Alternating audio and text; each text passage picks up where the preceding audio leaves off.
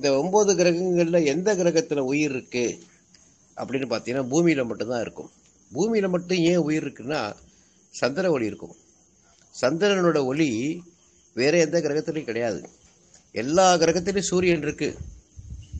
ஏன் அங்கே உயிர்கள் படைக்கப்படல? சந்திரக்கலை அங்கே இல்லை.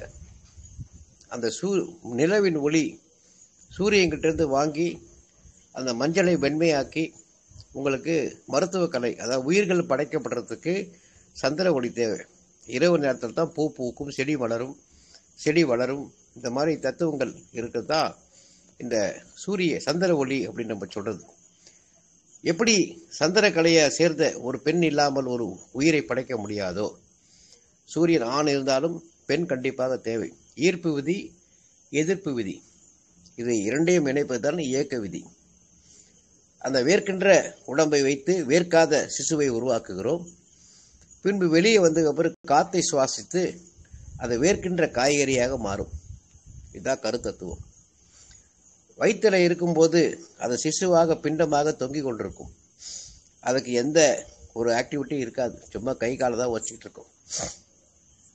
மூளையும் இருதயம் துடித்து கொண்டிருக்கும். மூளை எல்லா விஷயங்களையும் பதிவு பண்ணிக்கிட்டே இருக்கும். அந்த பதிவு பண்ணுற விஷயங்கள் தான் மூளை அங்கே இருக்கும். அதுதான் வளர்ச்சிதை மாற்றம் இல்லாத 2 உறுப்பை தான் இறைவன் நம்பி அந்த சிசுவை உருவாக்குகிறான். மீதி தாயினம் வாங்கிய அத்தனை டம்மி உறுப்புகள், லிவரு, லங்ஸு, கிட்னி எல்லாமே இருக்கும். வாய் இருக்கும், சாப்பிடாது. காது இருக்கும், கேட்காது. கண்ணு இருக்கும், பார்க்காது. மலஜலம் கழிக்காது. அது வேர்க்காத பழம், ஞானப்பழம். அது வெறும் மூளையில் பதிவு பண்ணிட்டு இருக்கும். நீங்கள் சொல்கிற விஷயங்கள், சாப்பிடுகின்ற உணவுகள், நீங்கள் பேசுகின்ற மொழி, இது எல்லாத்தையுமே பதிவு பண்ணிட்டு இருக்கும். இதுதான் வந்து கருத்தத்துவத்தில் இஸ்ரேல் நம்பர் 1 இருந்தான். நம்மளுடைய விஷயங்கள் நம்ம இழந்துட்டு நம்ம என்ன பண்ணோம்? தவறான விஷயங்களை பதிவு பண்ணுறோம். கொஞ்சம் யோசிச்சு பாருங்க. ஒரு கர்ப்பிணி பெண் ஒரு சினிமா போய் பார்க்குறாங்க வச்சுக்கோங்க, குழந்தை சிசுவாக இருக்கும்போது வயிற்றுக்குள்ள. அப்போ அந்த சிசுவாக இருக்கும்போது ஏசி தியேட்டரில் போய் பார்க்குறீங்க. ஏறக்குறைய ஒரு 500 பேர் உள்ளே உட்காந்துருக்கலாம். உள்ள பிராணவாயுவே இருக்காது. அவன் படுற கார்பன் டை ஆக்சைடு சுற்றிக்கிட்டு இருக்கும். அந்த ஏசி அதை இழுத்து குளிச்சு உள்ளே தள்ளிக்கிட்டு இருக்கும். ப்ளஸ் அட்மாஸ், அந்த சவுண்டு, இந்த சவுண்டு சிஸ்டத்தை கேட்கும்போது எல்லா ஜீவராசியும் ஒரு டெசிபிளுக்கு மேலே கோவம் வரும். இப்போ ஒரு நாய் ஒரு 2 வீலர் துரத்துது அப்படின்னா அந்த சவுண்டு ஃப்ரீக்வன்சி தான், சைலன்சரை தான் துரத்துவது. நம்மளை துரத்து நினச்சி கீழே விழுவோம்.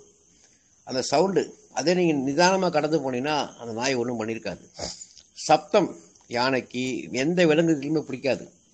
ஒரு பர்டிகுலர் டெசிபிள் போகிறப்ப, அதுதான் நீங்கள் காட்டில் போகிறப்போ ஹார்ன் அடிக்காதீங்க, சத்தம் வண்டி நிறுத்திடுங்க, அது பாட்டு நகர்ந்து போயிடும். நீங்கள் வேகமாக பயணிச்சிங்கன்னா அவங்கள வேகமாக துரத்தும். அது யானையாக இருந்தாலும் சரி, இதுவாக இருந்தாலும் சரி. அதே மாதிரி தான் இறைநிலைகள். இப்போது மாடு, யானை அப்படின்னு பார்த்தீங்கன்னா கடவுளுக்கு வாகனங்களாக இருக்கிறது எதுவுமே பிறப்பையும் இறப்பையும் பிறப்புறுப்பில் படைக்கிறது கிடையாது. மயில், கோழி, சேவல், அதுக்கப்புறம் மாதவிடாய் இல்லாத விலங்குகள் தான் உங்களுக்கு இருக்கும். யானைக்கு மாதவிடாய் கிடையாது, அதனால் பிறப்பு உண்டு. மாட்டுக்கு மாதவிடாய் கிடையாது, பிறப்பு உண்டு. ஆன்டி டெரஸ்ட்ரியல் டிஷ்யூ தான் விஞ்ஞானமே வியக்கின்ற அளவுக்கு தேவைப்படும் போது மட்டும் சினைப்பையை உருவாக்கி மறைஞ்சு போயிடும். இதனால தான் மாட்டுக்கு மாதவிடாய் இல்லை, யானைக்கு மாதவிடாய் இல்லை.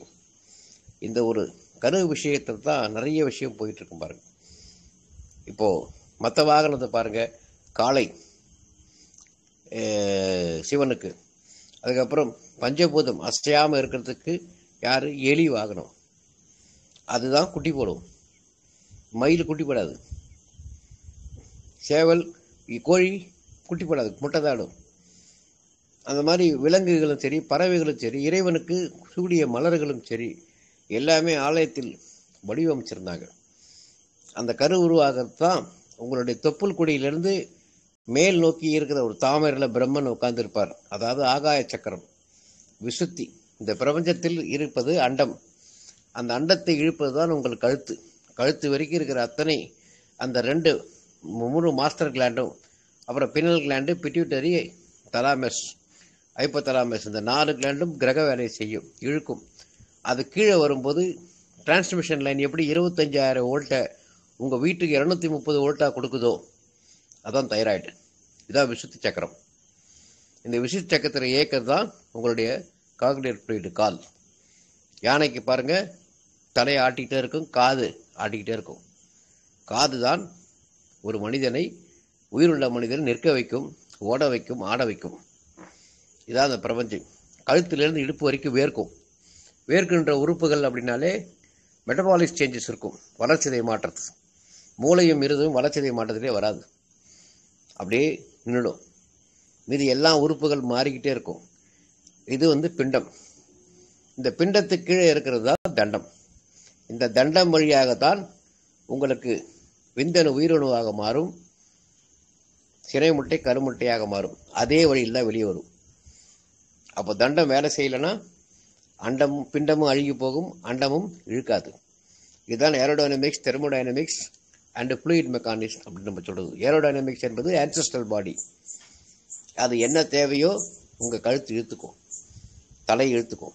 அதுக்கப்புறம் அதை கம்ப்ரெஸ் பண்ணும் ஜீவகாந்தம் வச்சு, இடுப்புக்கு கீழே அது பிதுக்கும். இதான் சிவன் அப்படின்னு சொல்கிறது. அன்பே சிவம் அகம் பிரம்மாஸ்மிக்கு அர்த்தம் புரிஞ்சிருச்சுன்னா நீங்கள் யார் என்று உங்களுக்கு அர்த்தம் புரிஞ்சிடும். அன்பே சிவம் அப்படின்னு எது சொன்னது தெரியல. வெளியில் காட்டுற லவ் கிடையாது. உங்கள் இம்யூன் சிஸ்டம், உங்கள் இம்யூன் சிஸ்டம் தான் உங்களை குணப்படுத்தும். எதிர்ப்பு விதி, நோய் எதிர்ப்பு சக்தின்னு சொல்கிறீங்க பார்த்தீங்களா, இதான் அன்பம். அகம்னா என்ன? உடல். அகம் பிரம்மாஸ்மி அப்படின்னா உடல் உறுப்புகள். உடல் உறுப்புகள் ஆனந்தமாக இருந்தால், ஆனந்தமாக வாழ்ந்தால், ஆனந்தமாக இயங்கினால் அகம் பிரம்மாஸ்மி. மனசு கிடையாது. அகம்னா உடல், உள்ள இருக்கிற அக உடல், அங்கே இருக்கின்ற உறுப்புகள். இது எல்லாம் இயங்குச்சுன்னா உங்கள் இம்யூன் சிஸ்டம் தான், your own immune system will function. இல்லைனா ஆட்டோ இம்யூன் சிஸ்டம். இதுதான் அன்பே சிவன் சொன்னதே தவிர வெளியில் காட்டுற அன்புக்கு எங்கேயுமே அர்த்தம் கிடையாது. மற்ற ஜீவராசிகளுக்கு அன்பு இருக்குது, எல்லாமே இருக்குது. மனிதனுக்கு மட்டும் ஏன்? அதான் திரும்ப திரும்ப நம்ம ஒன்று போய் உள்ளே மூழ்கி வரும்போது அது அர்த்தமே தெரியாமல் நம்மளுக்குள்ளே சொல்கிறது. இதெல்லாம் அர்த்தம் நமக்கு அர்த்தத்தை நம்ம புரிஞ்சிக்கணும். ஏன்னா அந்த காலத்தில் விஞ்ஞானம் கிடையாது. மெஞ்ஞானத்தில் அவன் சொல்லிட்டு போயிட்டான். சிவம்னா என்னங்க? சமச்சீர், சமநிலையில் இருக்கும். டுயாலிட்டி, நான் டியூயாலிட்டி வித் ஈக்குவாலிட்டி. துவைதம், அத்வைதம், விசிஷ்டாத்வைதம். இது 3 தான் உடல் இருக்கும். Aerodynamics, thermodynamics, fluid mechanics. படைத்தல், காத்தல், அழித்தல். காக்கின்ற தெய்வம் பாருங்கள், பாம்பு படுக்கையில் படுத்துட்டு அடி வேடிக்கை பார்த்துருப்பார். அழிக்கிற தெய்வம் தண்டம்.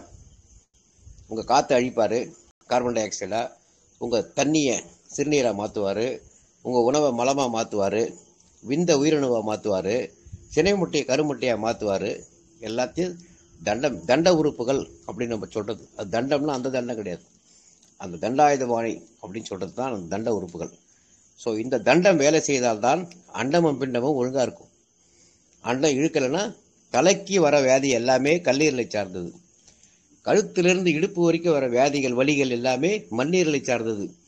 இடுப்புக்கு கீழே வர வலிகள் எல்லாமே சிறுநீரகத்தை சார்ந்தது. இவ்வளோதான் விஷயம். இதை நம்ம புரிஞ்சுக்கிட்டாலே நிறைய விஷயங்கள் நம்மளுக்கு புரியும். எல்லா விஷயங்களும் எதை நோக்கி பயணிக்குது அப்படின்னா தாறுமாறாக நம்மளை வலைதளத்தை திருப்பி விட்றாங்க. அப்படி திருப்பி விடுறது திரும்பவும் அது தெளிவாக நம்ம புரிஞ்சுக்கணும். நமக்கு விநாயகராகவன் ஒன்று இருக்குது. சிவ குடும்பம் அப்படின்னா சிவன் சக்தி. இது எப்படி இருக்கணும்? பஞ்சபூதம் மரத்துக்கீழே உட்காந்துருக்கும். குடும்பம் இருக்காது, குடும்பம் இருக்கார். அவர் தியானில் இருப்பார். முருகன் பாருங்க சுற்றிட்டே இருப்பார் மைண்டில். பூமி எப்படி சுற்றுது? இடது பக்கம் சுற்றி உயிரை படைக்கிறது, வலது பக்கம் சுற்றி ஆணை சுற்றி அது ஒளியும் ஒளியும். ஒளி என்பது என்ன? சூரியன். ஒளி என்பது சந்திரன். இந்த ஒளியும் ஒளியும் தோன்றியதான் அந்த பிரபஞ்சத்தில் இந்த அணுக்கள் மைக்ரோசைமாஸ் மோதி மோதி மோதி மோதி ஓரறிவு, ஈரறிவு, மூன்றறிவு வந்து இந்த மனுஷன் குரங்குலேருந்து மனுஷன் வராங்கிறது தமாஷ். அதெல்லாம் டார்வின் தேரி புளித்து போன ஒரு தேரி. ஏன்னா மரபணு அப்படின்றது டார்வின் தேரியில் சொன்னது. அது புளித்து போன தேரின்னு தூக்கி போட்டாங்க. அது ஒரு விஷயமே கிடையாது. மரபணு அப்படின்றது என்ன? மரபணு, அந்த மரபணு என்பது ஒவ்வொரு காமனாக இருக்கும். இப்போது நியூக்ளியஸ், புரோட்டான், நியூட்ரான் எல்லாம் இருக்கும். சுற்றிக்கிற எலக்ட்ரான் மாறிக்கிட்டே இருக்கும். 4 எலக்ட்ரானுக்கு கீழே இருந்தால் அது கண்டக்டர், 4 ஈக்குவலாக இருந்துச்சுன்னா செமி கண்டக்டர், 4க்கு மேலே போச்சுன்னா அது இன்சுலேட்டர். இதுதான் நம்மளுக்கு எலக்ட்ரிக்கல்னு சொல்கிறது, நம்ம உடம்புலையும் சொல்கிறது. ஸோ ஒவ்வொரு நிலையிலையும் நம்மளுடைய ஒரு நவரசங்களும் மாறிக்கொண்டே இருக்கும், மாறிக்கிட்டே இருக்கும். ஆனால் உறுப்புகள் ஒரே நேர்கோட்டில் தான் பயணிக்கும். அப்போது உள்ளுறுப்புகளை எப்படி நம்ம சார்ஜ் பண்ணுறோன்னா, வெளியுறுப்பு இதே 3 தான்: நீர், நெருப்பு, காற்று. இது 3 இருந்தால்தான் உயிர் படைக்கப்படும், உங்கள் உயிர் தக்க வைக்கப்படும். அது நல்லா புரிஞ்சுக்கணும். அதுதான் காற்று. தூணிலும் இருப்பான், துரும்பிலும் இருப்பான். 5 பூதங்களில் ஒரு பூதம் உங்களால் பார்க்க முடியாது. ஆகாயத்தை பார்க்கலாம், மண்ணை பார்க்கலாம், நீரை பார்க்கலாம், நெருப்பை பார்க்கலாம். காற்றை நீங்கள் பார்க்கவே முடியாது. இதை தான் கொண்டு போய் சேர்க்கலாம். இந்த காற்று அனைத்து செல்களுக்கும் போகணும். அந்த காற்றில் இருக்கும் நீரை தான் உங்கள் உடம்பு கடைந்து எடுக்கும். அதுதான் நிணநீர் ஓட்டம் அப்படின்னு சொல்லுகிற லிம்பட்டிக் நோட் அண்டு மோனோசைட். இவங்க 2 பேரும் தான் உங்கள் 70% நீரை உங்கள் உடம்புல வச்சிருக்கிறது. கத்தி எடுத்து குத்துனா ரத்தம் வராது, தண்ணி வராது, ரத்தம் தான் வரும். 30% இருக்கிறதுல ரத்தம் வரும், 70% ஒரு சொட்டு தண்ணி கூட வராது. இந்த லிம்பட்டிக் நீர் அப்படின்னு சொல்கிறது தான் மண்ணீரல் காக்கின்ற தெய்வம் திருமால். இதான் அந்த கழுத்துலேருந்து இடுப்பு வரைக்கும் அவர் பார்த்துக்குவார். அவர் பார்த்து முடிச்சதுக்கு அப்புறம் தான் சிறுநீரகம் அடுத்த வேலை ஈஸியாக செய்வார். அவர் படைக்கின்ற தொழில் கல்லீரல் படுத்தால், காக்கின்ற மண்ணீரல் படுத்தால் உங்களுக்கு கண்டிப்பாக தண்டம் வேலை செய்யாது. அதான் அந்த நிகழ்வுகள், தண்ட நிகழ்வுகளை நீங்கள் மேலே ஏற்றக்கூடாது அப்படின்னு சொன்னது. யானைக்கு பாருங்க விதைப்பை இருக்காது, பெண் யானைக்கு சினைப்பை இருக்காது, மாதவிடாயும் இருக்காது. அதே மாதிரி மாட்டுக்கும் சினைப்பை இருக்காது, கர்ப்பப்பை தான் இருக்கும். அந்த ஆன்டி டெரரிஸ்டல் டெம்பரரியாக உருவாகி அந்த பிறப்புக்கு மட்டும் எடுத்துட்டு மறைஞ்சிரும். அவ்வளோ விஷயம் உள்ள பொதிஞ்சு கிடக்கு. மேமல்ஸ் அப்படின்னு சொல்லப்படுகின்ற அந்த பாலூட்டிகள் கூட நம்மள மாதிரி பாலூட்டிகள் தன்மை அங்கே இருக்காது. இதான் அந்த விஷயத்தை உள்ளே போய் பார்க்கும்போது தான் அரண்டு போகுது. வேலாயுதம் சூலாயுதம். திரும்பவும் சொல்லுகிறேன், பிறப்பு நிகழ்ச்சிகளை வைத்து கொண்டிருப்பவர்கள் நிச்சயமாக சக்கரத்தை நீங்கள் மேலே ஏற்றக்கூடாது. ஏற்றுனா அவையாரும் காரைக்காலம் மாறிடுவீங்க, வெடிக்கும், கண்டிப்பாக வெடிக்கும். விசுத்தி சக்கரத்துக்கு மேலே ஏற்றுனீங்கன்னா ஒன்று நீங்கள் சிவமாக மாறணும், இல்லைனா கபால வழியாக உயிர் போயிடும், சித்தம் கலங்கி போயிடும். எஸ்பெஷலி மாதவிடாய் சுழற்சி இருக்கின்ற பெண்கள், மாதவிடாய் காலம் இல்லைங்க, மாதவிடாய் சுழற்சி இருக்கின்ற பெண்களுக்கு உங்கள் சூல் கீழ் வழியாக தான் போகணும், மேல் வழியாக ஏற்றக்கூடாது. அதுதான் பாருங்கள், சமணாங்கோல் போட்டு உட்காரும்போது பாதம் மேல் பக்கம் எர்த்திங் இருக்காது. எர்த்திங் இல்லாதப்போ உங்கள் உடம்பை நீங்கள் பூமியில் பதிக்கலாம். ஆனால் நடக்கும்போது எர்த்திங்கோடு நடப்பீங்க. நீங்கள் தாம்பத்தியம் பண்ணும்போது கூட பாருங்கள், உங்கள் கால் தரையை தொடாது. தரையை தொட்டுச்சுன்னா விந்தணு உயிரணுவை மாறாது.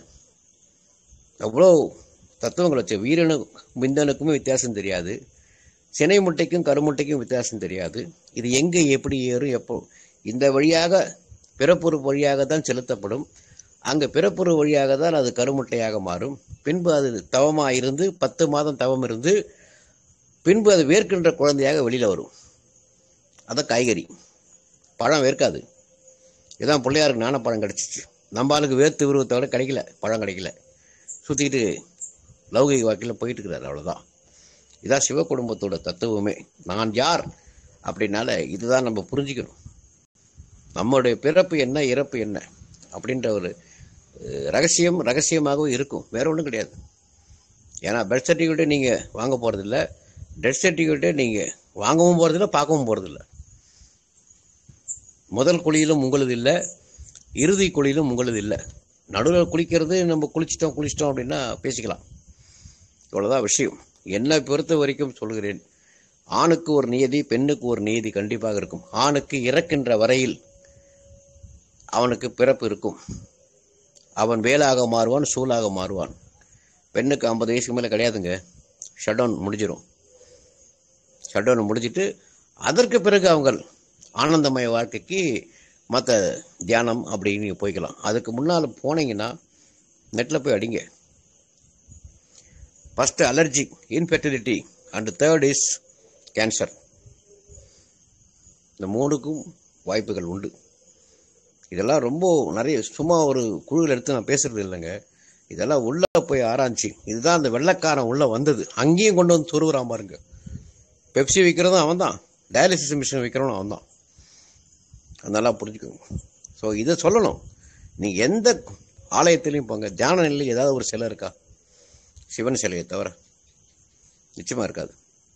அது அம்பாள் கோயிலாக இருந்தாலும் சரி, இல்லை ஆண் கோயிலாக இருந்தாலும் சரி, எந்த விஷயத்துலையும் பாருங்கள், ஒரு ஆசனம், ஒரு மலர், ஒரு விஷயங்கள் தான் அங்கே சொல்லியிருப்பாங்க. காமாட்சி அம்மன் எப்படி இருக்குது, மீனாட்சி அம்மன் எப்படி இருக்கிறாங்க, விசாலாட்சி அம்மன் எப்படி இருக்குது, காளி எப்படி இருக்குது, சூலாயத்தை கீழே தான் வச்சுருக்கோம். அது தத்துவமே வேறு. சிவன் மட்டும் தான் மேலே பிடிச்சி வச்சுருப்பார். அவருடைய வேலாயுதம், அவருடைய பையன் வேலாயுதமும் அவருடைய சூலாயுதம் மேல் நோக்கி இருக்கும். காளியோடது கீழ் நோக்கி தான் இருக்கும். இதுதான் காரைக்காலம் நேரம் ஔவையாரும் போய் கேட்குறாங்க, என்னை தீட்டுப்படாமல் மாற்று அப்படின்னு. அவங்களுக்கு சொல்லிக் கொடுக்கப்பட்ட விஷயம்தான் தியானம். சூழ் மேலே ஏறிடுச்சுன்னா உங்களுக்கு மாதவிடாய் இருக்காது, பிறப்பு இருக்காது, பாலுணர்வு இருக்காது. இது விநாயகரை உள்ளே சொல்லியிருக்காங்க. எடுத்து பாருங்கள். ஔவையாருக்கும் காரைக்கால் அம்மையாருக்கும் என்ன சொல்லி கொடுத்தார்கள். இதான் அந்த பயிற்சி. அதனால தான் எப்போ உங்களுக்கு தியானம் தேவைப்பட்டனா, எப்போ உங்களுக்கு பிறப்பு நின்று போதோ அப்போ நீங்கள் பண்ணலாம். அதுதான் ஆணுக்கு கடைசி வரைக்கும் கொடுத்துருக்கலாம். அவனால் சூழாக மாற்ற முடியும், வேலாகவும் மாற்ற முடியும். அவனுக்கு இறக்குற வரைக்கும் பாருங்கள் பாலுணர்வு இருக்கும். பெண்ணுக்கு அப்படி இருக்காது. மேக்ஸிமம் மெனோபாஸ் அந்த காலத்தில் 70 இருந்தது, இப்போ 50க்குள்ளேயே முடிஞ்சு போகுது. அப்போது அவங்க தாராளமாக பண்ணலாம். ரொம்ப ஆனந்த நிலையில் இருப்பாங்க அவங்க. அதற்கு முன்னால் யாரும் ட்ரை பண்ணாதீங்க.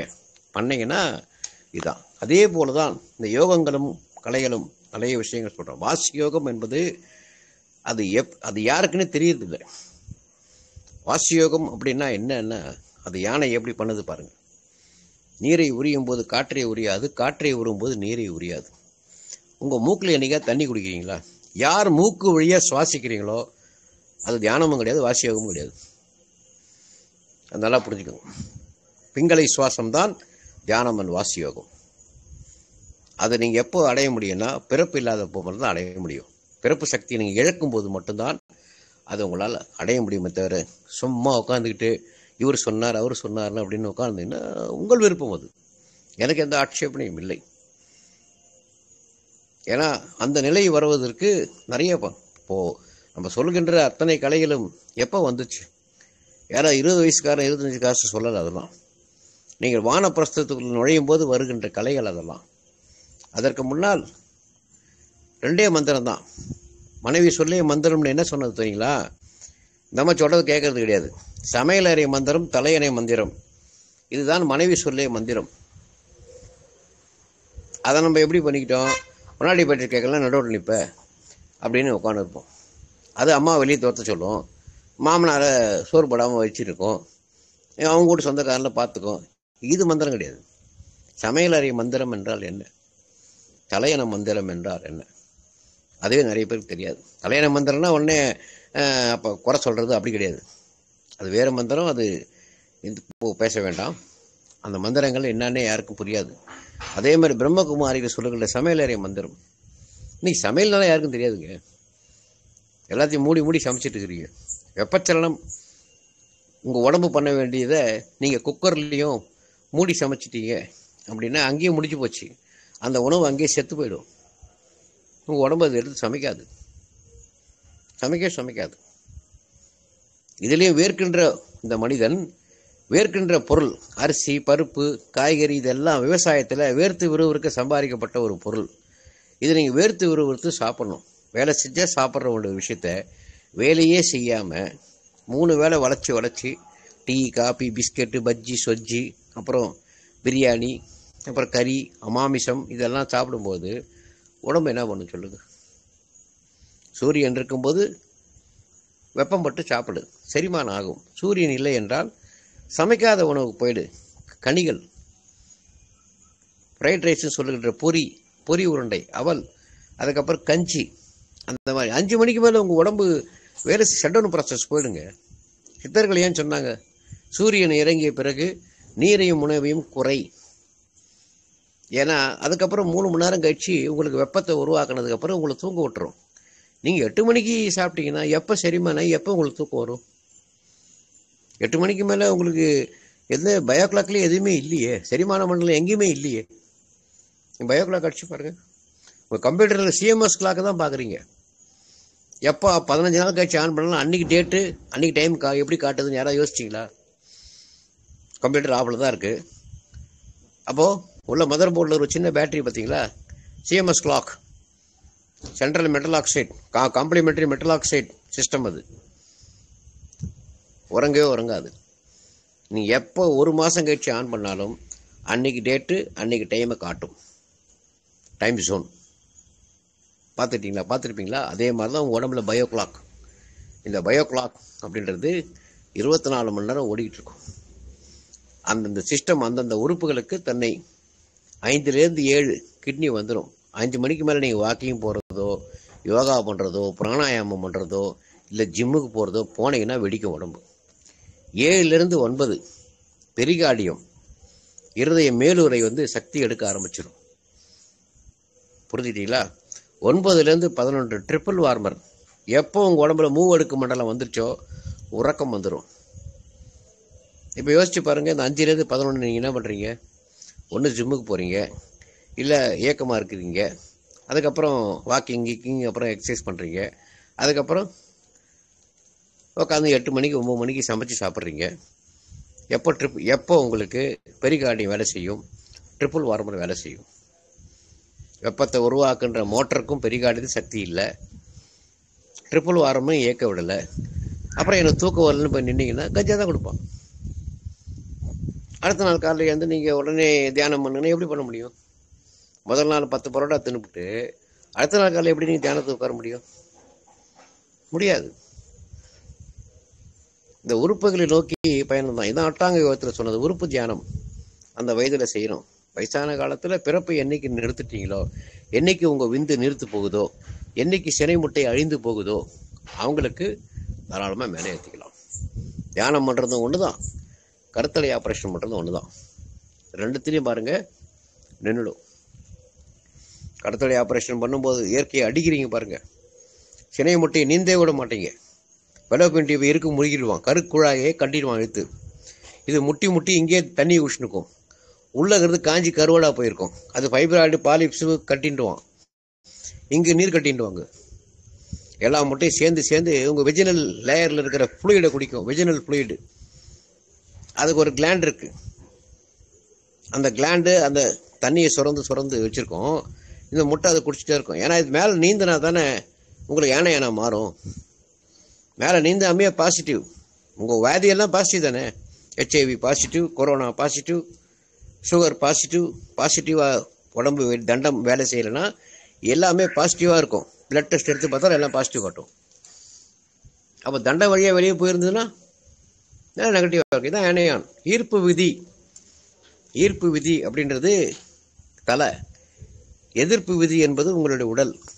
இது ரெண்டும் சேர்ந்த இணையன்னா இயக்க விதி. தண்டத்தில் இயங்கும்.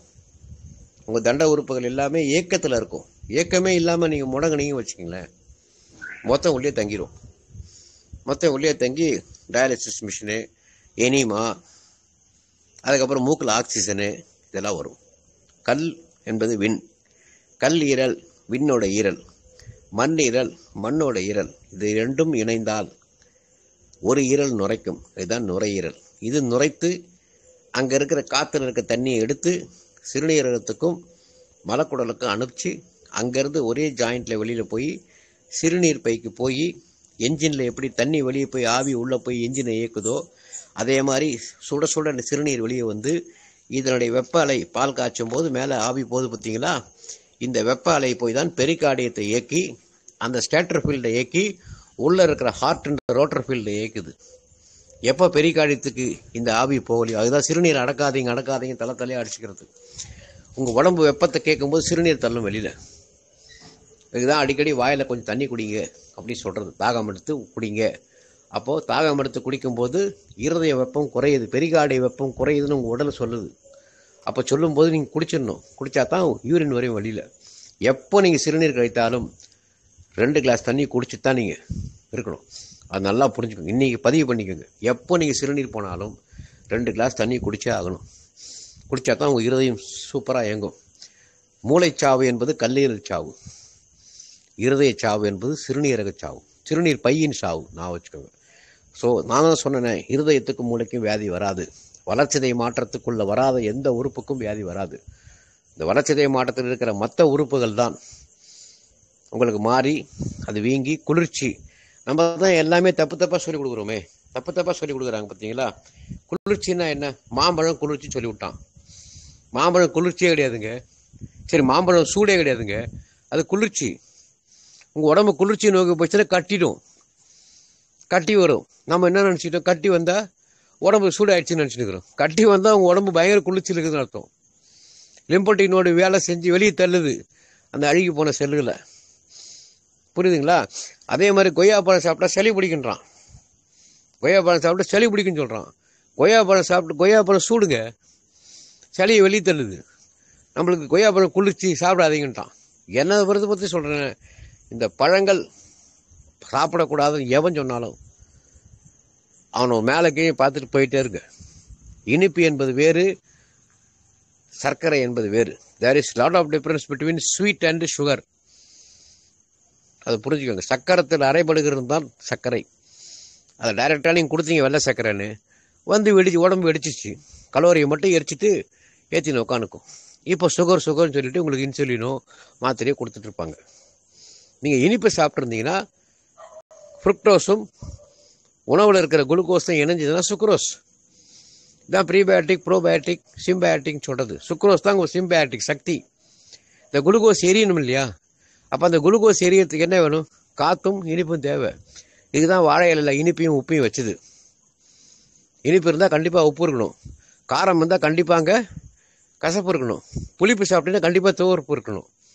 இதுதான் உங்களுக்கு வாழை இலை வச்சு சாம்பார், ரசம், மோர் வச்சு, அதுக்கப்புறம் கடைசியில் ரசத்துக்கு முன்னால் ஒரு பாயசம் வச்சு, அதுக்கப்புறம் சிம்பயாட்டிக்கு மோர் சாதம் கொடுத்து, அதை செரிமானம் பண்ணுறதுக்கு ஊறுகாயை கொடுத்து, கடைசியில் வெத்தலைப்பாக்கு கொடுத்தோம். இப்படி இருந்தவனுக்கு எந்த வியாதியுமே இல்லை, நல்லா இருந்தான். பிறப்பு நல்லா இருந்தது, சுகப்பிரசவம் இருந்தது, வியாதி வைக்க கிடையாது. இன்னைக்கு எவ்வளோ வியாதிகள், எவ்வளோ வியாதி. பிறக்கிற குழந்தை வியாதியோடு பிறக்குது, பிறக்கிற குழந்தைக்கு மஞ்சகாமலையோட பிறக்குது, சுகரோட பிறக்குது, பேன்கிராட்டிக் கேன்சரோட பிறக்குது. ஏன்? கருமையத்தை நீங்கள் சிதைத்தீர்கள். மிளகு கொடுக்குற இடத்துல மிளகா கொடுத்தீங்க, இனிப்பு கொடுக்குற இடத்துல வெள்ளை சர்க்கரையை கொடுத்தீங்க, பதிவு பண்ணிக்கிச்சு மூளையில். இதுதான் மரபணு வியாதி. கெட்ட விஷயங்கள் அதிகமாக தேட்டருக்கு போய் கெட்ட காற்றை பதிவு பண்ணிக்கிச்சு, கெட்ட சவுண்டை பதிவு பண்ணிக்கிச்சு, கெட்ட டிவியில் வர விளம்பரங்களை பதிவு பண்ணிக்கிச்சு. அப்போது அது சாக்லேட் ஐஸ்கிரீம் உங்கள் டிவியில் வரும்போது இதை அது பதிவு பண்ணிக்க மூளை. அதுக்கு புரியாது பாஷை, பதிவு பண்ணிக்க. வெளியே வந்த பாருங்க, நீங்கள் சாமையை தண்ணியில் கொடுத்து பாருங்க, தட்டி விட்டுரும். சாக்லேட் ஐஸ்கிரீம் காட்டி பாருங்க, ஓடி போய் தின்னும். இதுதான் கருமையம். இந்த கருமையத்தில் நீங்கள் என்ன விதைக்கிறீங்க, அதுதாங்க முக்கியம். நல்ல நிகழ்ச்சிகள் அந்த காலத்தில் கோயில் குளத்துக்கு போனாங்க, காஸ்மிக் எனர்ஜி இருந்தது, கோயிலில் இருக்க பிரசாதம் சாப்பிட்டாங்க, பிரகாரத்தை சுற்றினாங்க, பஞ்சபூத சக்தியை உடம்புக்கு சிசுக்கு கொடுத்தாங்க. அதுக்கப்புறம் வீட்டில் நல்ல சுப நிகழ்ச்சியில் பண்ணாங்க, ஆனந்தமாக பேசினாங்க, உட்காந்து தாயப்பாசை அது பல்லாங்குழி ஆடினாங்க. இதெல்லாம் விட்டுட்டு டிவி, ஃபோனு, சினிமா, பானிபூரி, அதுக்கப்புறம் இது அந்த அஜினமோட்டோ புளிப்பை கொண்டு போய் சொருகுனீங்க, கொட்டைப்புளி ருசியை சொருகுனீங்க, தக்காளியும் எலுமிச்சை பார்த்து சாப்பிட்றது. எந்த இயற்கையான அரிசியை நீங்கள் சாப்பிட்ருந்தாலோ, இல்லை அதை சொல்லியிருந்தாலோ, இல்லை ஒரு பக்கத்தில் உட்காந்து அந்த குழந்தைகளுக்கு பக்த பிரகலாதன் உங்களுக்கு அபிமன்யு கதை ஏன் சொன்னது? பதிவு பண்ணிக்கும் குழந்தை, அது பதிவு பண்ணி கரெக்டாக வெளியில் பண்ணும். சீரியல் பார்த்தீங்கன்னா அங்கே இருக்கிற பிரச்சனையை அதை வெளியே பண்ணும். நீங்கள் வயிற்றில் இருக்கும்போது, அந்த சிசு இருக்கும்போது நீங்கள் நிறைய அந்த குழந்தை என்னவாகணும்னு பேசியிருக்கணும். அந்த குழந்தை சாப்பிட்ற உணவை பற்றி நீங்கள் பேசியிருக்கணும். உங்கள் உறவுகளை பற்றி சொல்லியிருக்கணும். உனக்கு அக்கா இருக்கிறாங்க, தம்பி இருக்கிறாங்க, அப்பா இருக்கிறாங்க, அப்பாக்கா பாட்டி இருக்கிறாங்க. இதை பற்றி யார் பேசுனீங்க? அட்லீஸ்ட்டு ஒரு வழிபாட்டு ஸ்லோகங்களாக சொன்னீங்களா? ஒரு குரானையோ, ஒரு பைபிளையோ, ஒரு கீதையோ படிச்சிங்களா? இல்லை ஒரு கந்த சஷ்டி கவசமாவது படிச்சிங்களா? எதுவுமே இல்லை. அப்படியே மெல்லமாக நடந்த ஒரு வாக்கிங் மட்டும் போயிட்டு அப்புறம் நேராக வந்தோன்னா அம்மா முடியல, உடனே ஸ்விக்கி சொமேட்டோவில் ஆர்டர் பண்ணு, இல்லை யாராவது சமைச்சு போடுங்க. அதை உட்காந்து தின்னுட்டு நல்லா கால் நீட்டு டிவியை பார்த்துக்கிட்டு இப்படி சாப்பிடும்போது இது எல்லாம் அந்த சிசு ரெஜிஸ்டர் பண்ணிக்கிட்டு வெளியே வந்து பிரச்சனை பண்ணும். நீங்கள் இதை பண்ணி பாருங்கள். அந்த காலத்தில் எப்படி இருந்தது? இதெல்லாம் மாமியார் வீட்டில் இருக்கக்கூடாதுன்னு சொல்லிட்டு தான் அம்மா பொண்ணை கொண்டு போய் அங்கே விட்டுது.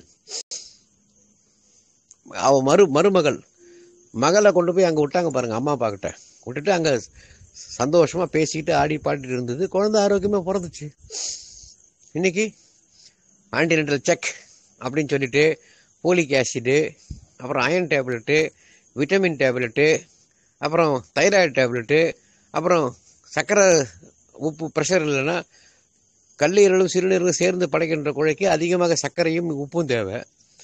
குறைவாக இருந்துச்சுன்னா உங்களுக்கு சர்க்கரை வியாதின்னு உப்பு வியாதின்னு ப்ரெஷர்னு காட்டும். உடனே ப்ரெக்னென்சி சுகர்னு பிபின்னு அதை போய் அடக்கிட்டு உட்காந்துருக்குறோம். நோண்டிட்டு தான் பிறக்கும் குழந்தை. எவ்வளோ விஷயங்கள் விஞ்ஞானத்தில் இருந்தது. விஞ்ஞானத்தில் எப்படி கெடுத்தோம்? அவனும் அவங்களுக்கு குழந்தை நல்லபடியாக பிறக்கிறதுக்கு ஆன்டினென்டல் செக் வச்சோம், அதை ஆப்பு வைக்கிறதுக்கு வச்சோம், ஸ்கேன் எடுக்கிறது, ஊசி போடுறது, மாதம் செக்கப், வெயிட் பார்க்குறது, சுகர் பிபி செக் பண்ணுறது. எதுக்கு? மொத்தத்தை சிதைக்கிறதுக்கு உள்ள. அப்படியும் குத்துயிரும் குறையுமா வெளியே வந்தால் கூட ஒத்துக்கிறான் குழந்தை நிபுணர்னு. அவன் சொல்லி அனுப்புகிறான், குழந்தைக்கு தண்ணி குடிக்காதையும் சளி பிடிக்குன்னு. நீங்கள் அதை வேத வாக்காகிறதுன்னு கொடுக்குறீங்க. அம்மா உங்ககிட்ட வாங்கின உறுப்புகள் எல்லாத்தையுமே பதிவு பண்ணி மாற்றுங்கம்மா. அதெல்லாம் அந்த செல்லை புதுப்பிக்கும். இந்த டிஎன்ஏ அந்த தொப்புள் கொடியில் வழியாக உங்களுக்கு எல்லா தகவலும் உறுப்புகள் எழுதப்படும். கல்லீரலை ஒரு நாளில் மாறணும், மண்ணீரலை ஒரு நாளில் மாறணும், இது இப்படி இயங்கணும், அப்படி அத்தனை தகவல்களும் தாயில் இருக்க கல்லீரல் மூளைக்கு சிசுவோட மூளையில் பதிவு பண்ணி அங்கேருந்து உங்களுக்கு டிரான்ஸ்ஃபரேஷன் பண்ணுறதாங்க டிஎன்ஏ டிரான்ஸ்கிரிப்ஷன் நடக்குங்க. அதுக்கப்புறம் அது மெசேஜை மாற்றி டிரான்ஸ்போர்ட்டேஷன் நடக்கும். இதுதான் அந்த 1.5 மணி நேரம் தொப்புள் கொடி அறுக்காமல் இருக்கிறது. சரி, அதையாவது அறுத்தீங்க விட்டீங்க, அதை அறுத்த விட்டுட்டீங்க, அதையும் அறுத்து போட்டான். மறுபடியும் சுகப்பிரசவமே இல்லை, இன்னைக்கு சுத்தமாக இல்லை. அதையும் பொச்சுக்குன்னு அறுத்து விட்டீங்க. தாய்ப்பாலும் எடுத்து போய் 1 மணி நேரம் கழிச்சு கொண்டு போய் கொடுக்குறீங்க. பிறந்த குழந்தை சுகர் செக் பண்ணுறீங்க, நீரை கொடுக்காதுன்னு சொல்கிறீங்க. அதிகமாக நீர் என்பது பிராணனுங்க. தாய்ப்பாலே தண்ணிக்குதுங்க, அது போதுன்ட்டான். எவ்வளோ பெரிய விஞ்ஞானி பாருங்க அவன். தாய்ப்பாலுக்கும் தண்ணிக்குமே வித்தியாசம் தெரியாது. இவெல்லாம் எப்படி உங்கள் உயிரை காப்பாற்றிடுவான்? தாய்ப்பால் என்பது உணவுங்க. நீரோட எது சேர்ந்தாலும் ஆதாரமாக மாறிடும், காம்பவுண்டாக மாறிடும். நீர் மட்டும்தான் எலிமெண்ட், cannot be bombarded. நீர் என்பது பிராணன். குழந்தை சினுங்கும் போதெல்லாம் நீங்கள் நீர் கொடுத்துருக்கணும். நீர் கேட்குது, புச்சுக்குன்னு பாலை கொடுத்தீங்க, சளி பிடிச்சிச்சு. மண்ணீரல் குளிர்ந்து போச்சுன்னா, ரொம்ப ஓவராக குளிர்ந்துச்சுன்னா சளி, காய்ச்சல். கை குழந்தைக்கு எப்படிங்க காய்ச்சல் சளி வரும்? அதனால் விருந்து சாப்பிட்டுச்சா, இல்லை மட்டன் சிக்கன் சாப்பிட்டுச்சா, இல்லை என்ன சாப்பிட்டுச்சு கை குழந்தை? வெறும் தாய்ப்பால் தான் குடிச்சு. தாய்ப்பாலுக்கு எப்படிங்க உங்களுக்கு சளி பிடிக்குது? எப்படிங்க காய்ச்சல் வருது? யாராவது கேட்டிங்களா? பீடியாட்ரிஷனை போயிட்டு கேட்டிங்களா? சொல்லுங்கள், மனசாட்சின்னு ஒன்று இருந்தால் சொல்லுங்கள். யாராவது கேட்டிங்களா? நீ தண்ணி குடிக்கல. மொத்த உறுப்பையும் மாற்றி 11ஆவது மாதத்தில் கவாலத்தில் ஏற்றி நட்சத்திர பிறந்தனால மொட்டை அடிச்சு காது குத்தி கடா வெட்டிக்குங்க. நான் அந்த உலகத்தில் வேர்க்க ஆரம்பிச்சிட்டேன்னு இதை கூட புரியாமல் அவங்ககிட்ட போய் நின்னீங்க பாருங்க. வச்சான் அப்போ எல்லாருக்கும், உள்ளே சதைச்சான், வெளியில் குத்திக்கிறவங்களும் அதையும் விட்டுட்டான். இப்போது வாழ்நாள் ஃபுல்லாக அங்கே தான் இருக்கும். இவர் சளிக்கு இதுக்கு அதுக்குன்னு தடுப்பூசி அது இதுன்னு பிறந்த குழந்தைக்கு, கண்ணை திறந்து பார்க்காத, பிரபஞ்சத்தை பார்க்காத ஒரு குழந்தைக்கு கொண்டு போய் துடிக்க போலியோ கிருமிகளை கொண்டு போய் உள்ளே தள்ளுறீங்களே, அப்புறம் எதுக்கு அந்த குழந்தைய பெற்றோம் நம்ம சொல்லுங்க? ஒரு வியாதியை வரக்கூடாது தடுக்க முடியுமா யாராவது? இந்த ஒரு காமன் சென்ஸ் கூட இல்லாமல் ஒரு ப்ரிவென்ட்ன்றது ஒன்று கிடையவே கிடையாதுங்க. உங்கள் உடம்பு ப்ரிவெண்ட்டாக வச்சுக்கோ. எத்தனை இருக்குது பாருங்கள். வாயில் எச்சிலிருந்து, லிம்பட்டிக் நோட்லேருந்து, நோய் எதிர்ப்பு சக்தியிலேருந்து எல்லாம் இருக்குது. எல்லாம் இவ்வளோ விஷயம் இருக்குது. இதை விட்டுட்டு உங்கள் தடுப்பூசி காப்பாற்றிடுமா? யோசிச்சு பாருங்க. இன்னைக்கு தான் சொன்னேன், white code and black code. வெள்ளை கோட்டுக்கு ட்ரீட்மெண்ட் கொடுப்பாங்க, வெள்ளை கோட்டுக்காரங்க. க்யூர் இருக்காது. ஏதாவது எந்த ஒரு வியாதியை அதை குணப்படுத்துங்களா கேளுங்க. ஒரு சளி, ஒரு காய்ச்சல், இதெல்லாம் வியாதின்னு தான் பேர் வச்சானுங்க அவனுக்கு. 9 ஓட்டைக்குள்ள ஒரு காற்று வச்சுக்கிறாங்க உடம்புல. இந்த 9 ஓட்டையில் மாறி மாறி சுற்றிட்டு இருக்குது. புசுக்குன்னு வெளியே போயிடுச்சு என்ன பண்ணுவீங்க? வெறுத்து போகுதுங்க. இதெல்லாம் மக்களுக்கு எதற்கு படிக்கிறாங்க, எதுக்கு அறிவு வளர்த்துக்கிறாங்களா, இல்லை அறிவு மழுங்கடிக்க படிக்கிறாங்களான்னு ஒரு வேதனையாக தான் போச்சு. இங்கேயும் நீங்கள் செத்தாலும் வாழ்ந்தாலும் காசு கட்டி தான் ஆகணும். கருப்பு கொண்டு குட்டி நீ தோத்தாலும் ஜெயிச்சாலும் காசு கட்டி தான் ஆகணும். இன்னைக்கு ஹிந்தியில் ஒரு வீடியோ போட்டிருந்தேன் என் குழுவில். நிறைய எத்தனை பேருக்கு ஹிந்தி தெரியும் எனக்கு தெரியாது. எனக்கு தெரியும் ஹிந்தி. அப்படி ஒன்று இருக்குது. சத்தியமே விஜயத்தை எங்கே இருக்குன்னு கேட்டிருக்கான் இந்த வீடியோவில். சரி விடுங்க, அது நீதித்துறைக்கு போட்டு விட்டுருவோம். நம்ம முதல்ல மருத்துவத்துறைக்கு நம்ம உயிரை காப்பாற்றிக்குவோம். அதுக்கப்புறம் வேற ஏதாவது போய்க்கலாம். வாங்க, இப்போ ஏதாவது கருமையத்தில் உங்களுக்கு கேள்வி இருந்தால் கேளுங்க.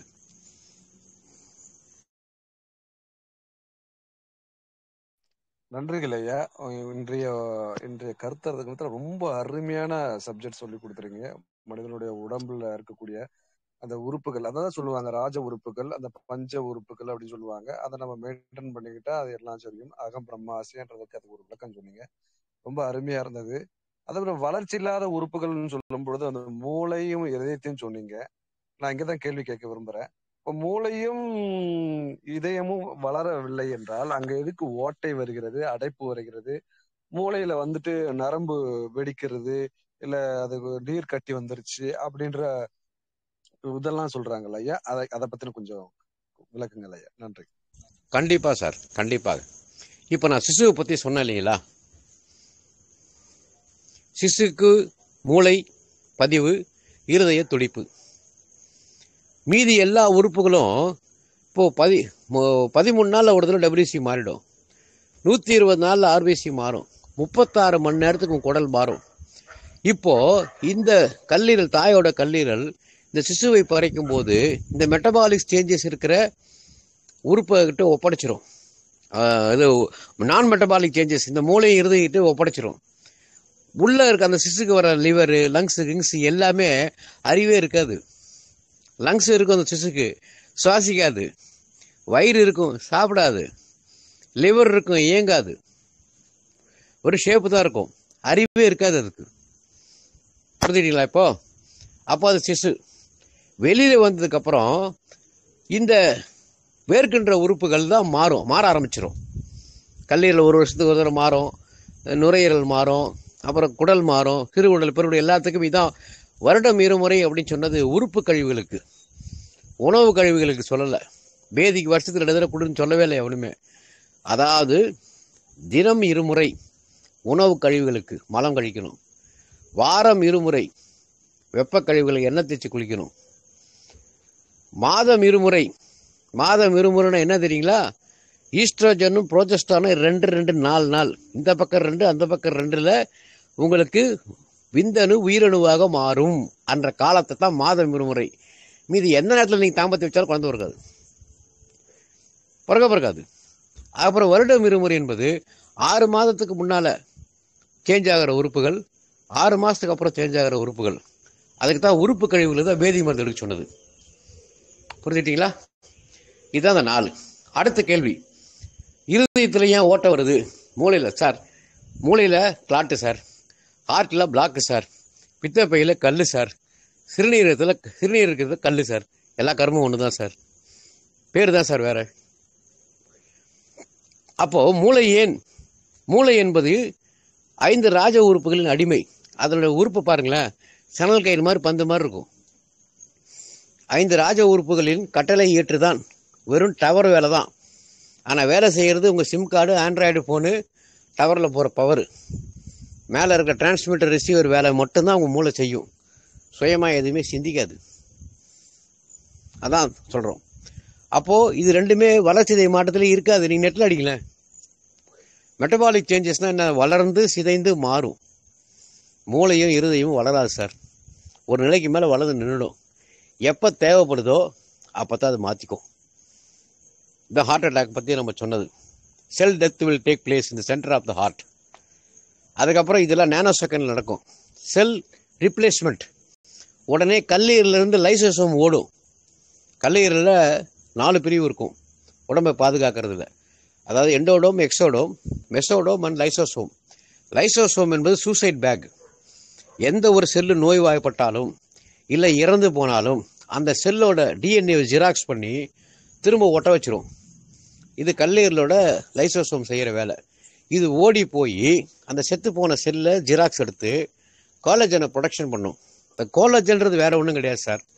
உங்கள் வீட்டில் இருக்கிற செங்கல்லாம் சிமெண்ட்டில் ஒட்டியிருக்கு பார்த்தீங்களா, அந்த மாதிரி உங்கள் உடம்பு உறுப்புகள்லாம் ஒட்டி இருக்குது இந்த கோலஜன்ற ஒரு பேஸ்ட்டு. இப்போ செவுறு ஈரமாக தான் எப்படி சாஞ்சு போகுது, அதே மாதிரி இந்த கோலஜன் இலகி போச்சுன்னா அந்த உறுப்பு கீழே விழுந்துடும், அந்த செல்லு கீழே விழுந்துடும். இதுதான் குடல் இறக்கம் சொல்கிறது. குடல் எப்படி இறங்குச்சு? இருக்கிற உறுப்புலேயே அதிக கழிவு வச்சுக்கிறது சிறுகுடல் தான், குடல் தான். அந்த குடல் இறக்கம் சொல்கிறீங்களே, இந்த சிமெண்ட்டு காஞ்சி ஈரமாச்சுன்னா தான் பொப்புன்னு விழுந்துடும் அந்த குடல். உடனே அது கீழே மெஷு வைக்கிறது தப்பு. திரும்ப கோலஜன் ப்ரொடக்ஷனை ஸ்ட்ராங் பண்ணுறது தான் வைத்தியமே தவிர கீழே கொண்டு போய் மெஷு வைக்கிறது மருத்துவம். அப்போது இந்த செல்லுக்கு இந்த கோலஜன் அங்கே செத்து போகும்போது அடுத்து ஃபைப்ரோபிளாஸ்டிக் பாலிமரைசேஷன் நடக்கும். வெப்பம் அதிகமாக நீங்கள் இயங்க மறுத்ததுனால, பெரிகார்டியத்துக்கு இயக்கம் கிடைக்காதனால உங்கள் ஹார்ட் வேகமாக வேலை செஞ்சு துடிக்க வச்சு ரத்த ஓட்டத்தை அதிகம் பண்ணி உணவை வெளியே தள்ளும், வாந்தி வரும், அதிக வெப்பத்தை உற்பத்தி பண்ணும், வேர்த்து கொட்டும், இடது பக்கம் குளிர்ச்சி அதிகமாகிடுச்சின்னு இடது பக்கம் வலிக்கும். அதுக்கப்புறம் பிளாக்கை உருவாக்கி ரத்த ஓட்டத்தை சீர் செஞ்சு ஃபைப்ரோபிளாஸ்டிக் பாலிமரைசேஷன் நடந்து உடம்புல இருக்க அத்தனை செல்லும் இப்போ ட்ராப் ஓடி வந்து காப்பாற்றி அவன் அடுத்த நிமிஷத்தை பார்க்கணுன்னா அந்த பிளாக் இருக்கணும். பிளாக்கை உருவாக்கி உங்களை காப்பாற்றிச்சு. ஆனால் நீங்கள் மூளையை வச்சுட்டு என்ன பண்ணீங்க? இந்த பிளாக்குனால்தான் ஒரு நாய் செத்து போன பிறகு புழு வந்தது விஷயத்த, இந்த புழுவெல்லாம் சேர்ந்து நாயை கொண்டுடுச்சுன்னு சொல்லி நீங்கள் என்ன பண்ணீங்க? பிளாக்கை ஒரு ஆஞ்சியோபிளாஸ்டி ஸ்டென்ட்டு அப்படின்னு வச்சிங்க. ஸ்டென்ட்டு உங்கள் உடம்புல உடல் அறிவு ஒரு முள்ளை கூட உடம்பு வச்சுக்காது, ஷீ பிடிச்சி வெளியே திருடும். லிம்பட்டிக் நோடு ஏன் நெறி கட்டுதுன்னு சொல்கிறாங்க பார்த்தீங்களா? இது உடம்பு ஃபுல்லாக பரவச்சு ஆபத்து சொல்லிட்டு அந்த இடத்த வட்டமாக ஒரு நெறி கட்டி அதை வீங்க வச்சு செவக்க வச்சு ஷீ பிடிக்க வச்சு வெளியே தள்ளி அழகாக வேலை செய்யுது. நம்ம உடனே அதை பின்னெடுத்து குத்துறது, சர்ஜரி பண்ணுறது அப்படின்னு பண்ணும்போது எஞ்சி இருக்கிற கழிவுகள் எல்லா உடம்பும் உறுப்புலையும் பாஞ்சிரும். இதுதான் கேன்சர். டிடி இன்ஜெக்ஷன் போட்டாலும் கேன்சர் வரும், கட்டியை நீங்கள் கிழிச்சாலும் கேன்சர் வரும், கீமோதெரப்பி பண்ணால் கேன்சர் பரவும். இது மருத்துவத்தில் கீமோதெரப்பி என்ன ஏற்கனவே மாறாத உறுப்புகள் கட்டியாக நிற்கும் போது அதை அறுப்பதும் ஆபத்து, அதை எரிப்பதும் ஆபத்து. இது எரியும் போது என்ன ஆகும்? நீங்கள் குப்பையை வெளியே எரிச்சிங்கன்னா குப்பை மட்டும் எரியும், வீட்டுக்குள்ளே எரிச்சா வீடு எரியும். செத்து போன செல்லை எரிக்கிறன்ற பேரில் பக்கத்தில் இருக்கிற நல்லா இருக்கிற செல்லு சாவடிச்சுருக்கிறீங்க. இப்போ இது 6 மாதம் கழிச்சு பார்த்தீங்கன்னா பரவி கிடக்கும். உடனே கேன்சர் பரவிடுச்சு அப்படின்வாங்க. இது நான் சொல்லலைங்க, ஆங்கில மருத்துவரை பேட்டி கொடுத்துக்கிறாங்க பாருங்கள். Cancer is a business for me, it is not a treatment. கேன்சர்ன்றது ஒன்று கிடையவும் கிடையாது, அது ஒரு ட்ரீட்மெண்ட்டும் அது கிடையாது. உங்கள் உடம்புக்கு குளிர்ச்சி அதிகமான குளிர்ச்சிக்கு போயிடுச்சு, அதனால தான் உங்களுக்கு ஹார்ட் அட்டாக்கு, மூளைச்சாவு. மூளைச்சாவு என்பது கல்லீரலோட இயக்க குறைபாடு, இருதய சாவு என்பது சிறுநீரகத்தோட இயக்க குறைபாடு. இதை புரிஞ்சுக்கிட்டீங்கன்னா உங்களுக்கு புரியும். ஸோ ஹார்ட்டும் மூளையும் மெட்டபாலிக் சேஞ்சஸ்குள்ளே வராது. மெட்டபாலிக் சேஞ்சஸ் வராது, அதுதான் அதை கொண்டு போய் மூளையை கொண்டு போய் கபால தெரியும், ஹார்ட்டை கொண்டு போய் பெரிகார்டி என்ற ஓட்டிலையும் வச்சிருக்கிறான் ஆண்டவன். இப்போ புரிஞ்சுக்கிட்டீங்களா சார்? ஹலோ, அருமை அருமை, ரொம்ப நன்றி. ஏதாவது எனக்கு பாத்தீங்கன்னா இப்ப கேக்குதுங்களா? கேக்குது சார், சொல்லுங்க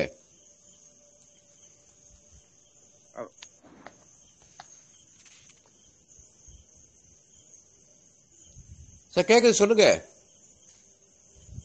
ஐயா. வணக்கம். டவர் இஷ்யூஸ் கேக்குதுங்களா? கேக்குது, சொல்லுங்க சார்.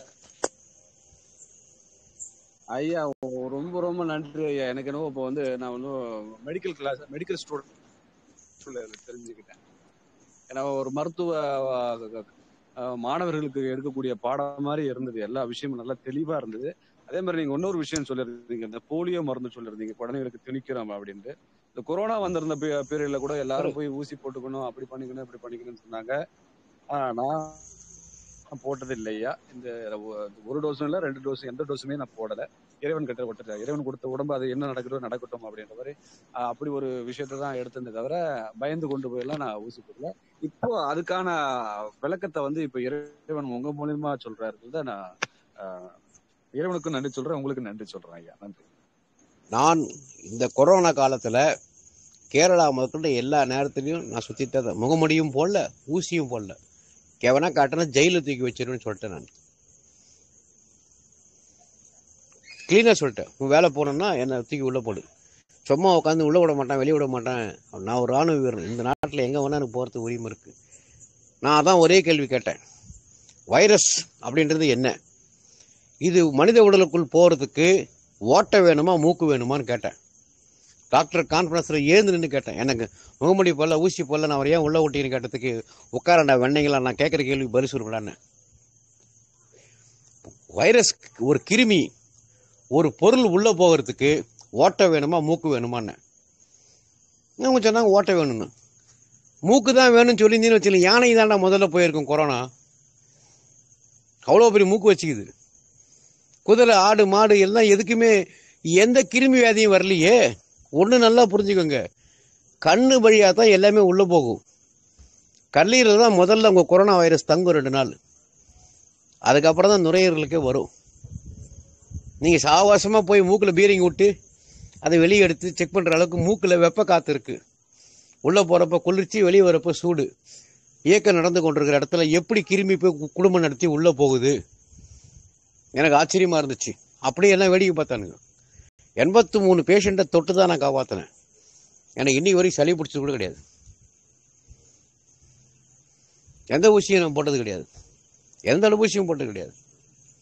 போலியோ ஒழிச்சுன்னு மாறுதட்டி சொல்லுகிற உலகம் போலியோ ஒழிக்கலைங்க, பேரை மாற்றிடுச்சு. அதுக்கு விஜயகுமார் ஜெயக்குமாரை மாற்றணும், விஜயகுமார் செத்துட்டான்னு டெத் சர்டிஃபிகேட் வாங்கிட்டீங்க, அவ்வளோதான், வேற ஒன்றும் கிடையாது. போலியோக்கு இன்னொரு பேர் என்ன தெரியுமா? Parkinson, Alzheimer, fits, எபிலெக்சி, Caesar, Alzheimer, இதுக்கெல்லாம் பேர் வச்சுட்டு அதுக்கப்புறம் எஞ்சிக்கிற வியாதிக்கு நான் பேராலிட்டிக் டிசீஸ்னு பேர் வச்சுட்டு இப்போ போலியோ ஒழிஞ்சிச்சுன்னா நான் எப்படி சார் நம்புவேன்? வைரஸ் எல்லாத்துக்கும் பொதுவானது தானே. காற்றுல முதல்ல வைரஸ் பறக்குமா? ஒரு மைக்ரோ சைமாஸ்ன்ற அணு வந்து உங்கள் உடம்பை மோதும். ஜன்னலை மோதுனா துருப்பிடிக்கும், மரத்தை மோதுனா கரையான் பிடிக்கும். அந்த மரம் நல்லா இருந்தால் கரையான் பிடிக்காது, ஜன்னலில் பெயிண்ட் அடித்து துருப்பிடிக்காது. உங்கள் உடம்புல கழிவு இருந்தால் அது கிருமியாக மாறும், இல்லைன்னா செல்லாக மாறிடும். கிருமி என்பது ஒன்றும் காற்றுலையும் பறக்காது, வெங்காயத்திலையும் பறக்காது. இதை நான் சொல்லலை, 1872 ஆண்டனி பீச்சம்ன்ற ஒரு சயின்டிஸ்ட் எழுதியிருக்கிறான் பாருங்க. அதை மறைச்சி அவரை கொண்டுட்டாங்க. லூயிஸ் பாஸ்டர் தியரி தான் வெளியே வந்துச்சு. அவன் ஒரு உர வியாபாரி. தடுப்பூசி உள்ள தொண்டது ஜென்னர், அப்புறம் ஒரு சாதாரண கம்பெனி வேலை செய்கிற ஒரு பொம்பளை, அதுக்கப்புறம் லூயிஸ் பாஸ்டர் இந்த தடுப்பூசி தத்துவத்தை எடுத்துகிட்டு வந்தாங்க. அது தோற்று போச்சு. கடைசியில் புலி வாழை பிடிச்ச கதையாக அதையும் இன்னும் பிடிச்சி தொங்கிட்டு இருக்கிறாங்க. நாளைக்கு சொல்லுவான், உங்களுக்கு காய்ச்சலே வரக்கூடாது, டெய்லி ஒரு பேராசிட்டமால் போடுங்க, உங்களுக்கு எந்த வழியும் வரக்கூடாது, டெய்லி ஒரு பெயின் கில்லர் எடுத்துக்கோங்க இப்படின்னு சொல்ல வரும் இந்த உலகம். நாமளும் எடுக்க ஆரம்பிப்போம். எல்லாம் 2 வருஷமாக போட்டு சுத்தனீங்களா இல்லையா? மூக்கில் கையில் சானிடைசர் போட்டிங்களே, உள்ளங்கை உள்ளங்கால் உள்ள நாக்கு மட்டும் வேர்க்கவே வேர்க்காதுங்க. எத்தனை பேருக்கு தெரியும்? உள்ளங்கை வேர்க்காது, உள்ளங்கால் வேர்க்காது, நாக்கு வேர்க்காது. நாக்கில் தான் வெத்தலை பாக்கு சிவக்கும், உள்ளங்கையிலையும் உள்ளங்கால்லையும் மருதாணி சிவக்கும். பச்சை கலர் மருதாணி சிவப்பு கலராக மாறும். பச்சை வெத்தலை சுண்ணாம்பும் பாக்கும் சேர்த்து சிவப்பாக மாறும் நாக்கு. வெத்தலை பாக்கு நசுக்கி அக்கல் வச்சு சிவக்குதா? தலைமுடி மட்டும் ஏண்டா கொட்டுதுன்னா பதில் சொல்ல மாட்டேன்றானே எவனுமே. உடம்புல மீதி எந்த முடியுமே கொட்ட மாட்டேங்குது, தலையில் மட்டும் ஏன் கொட்டுது? விளைதளம் காந்தி போகுது, பீனல் கிளாண்டு காஞ்சி போச்சு, பிரபஞ்ச கபாலம் திறக்க ஆரம்பிச்சிருச்சு அர்த்தம், வெடிக்க ஆரம்பிக்குதுன்னு அர்த்தம். குளிக்கவும் தெரியல, சாப்பிடவும் தெரியல, தூங்க தெரியல, செரிமானம் பண்ண தெரியல, மலஜலம் கழிக்க தெரியல. இதெல்லாம் தெரியாம ஒரு படிப்பை நோக்கி, அடிமை கல்வியை நோக்கி போனோம் பாருங்க. அதனால வந்த வினைகள் இதெல்லாம் இன்னைக்கு அறுவடை செய்து கொண்டிருக்கிறோம். வாங்க சார், வேற கேளுங்க.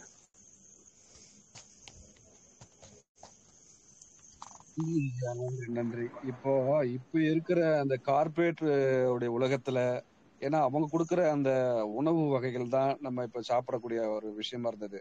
நம்ம முன்னோர்கள்லாம் வந்து கடலை எண்ணெய், நல்லெண்ணெய் அந்த மாதிரி பயன்படுத்தி இருந்தாங்க. நானே சிறு வயசுல எண்ணெய் வச்சு குளிச்சது, தலையில தேங்காய் எண்ணெய் வச்சு தேய்ச்சது. ஸ்கூலுக்கு போகும்போதெல்லாம் எங்க அம்மெல்லாம் எண்ணெய் தேய்க்கும் போது அதெல்லாம் ஒழுகும், அந்த மாதிரி எல்லாம் தேய்ச்சி அமைச்சிருக்காங்க.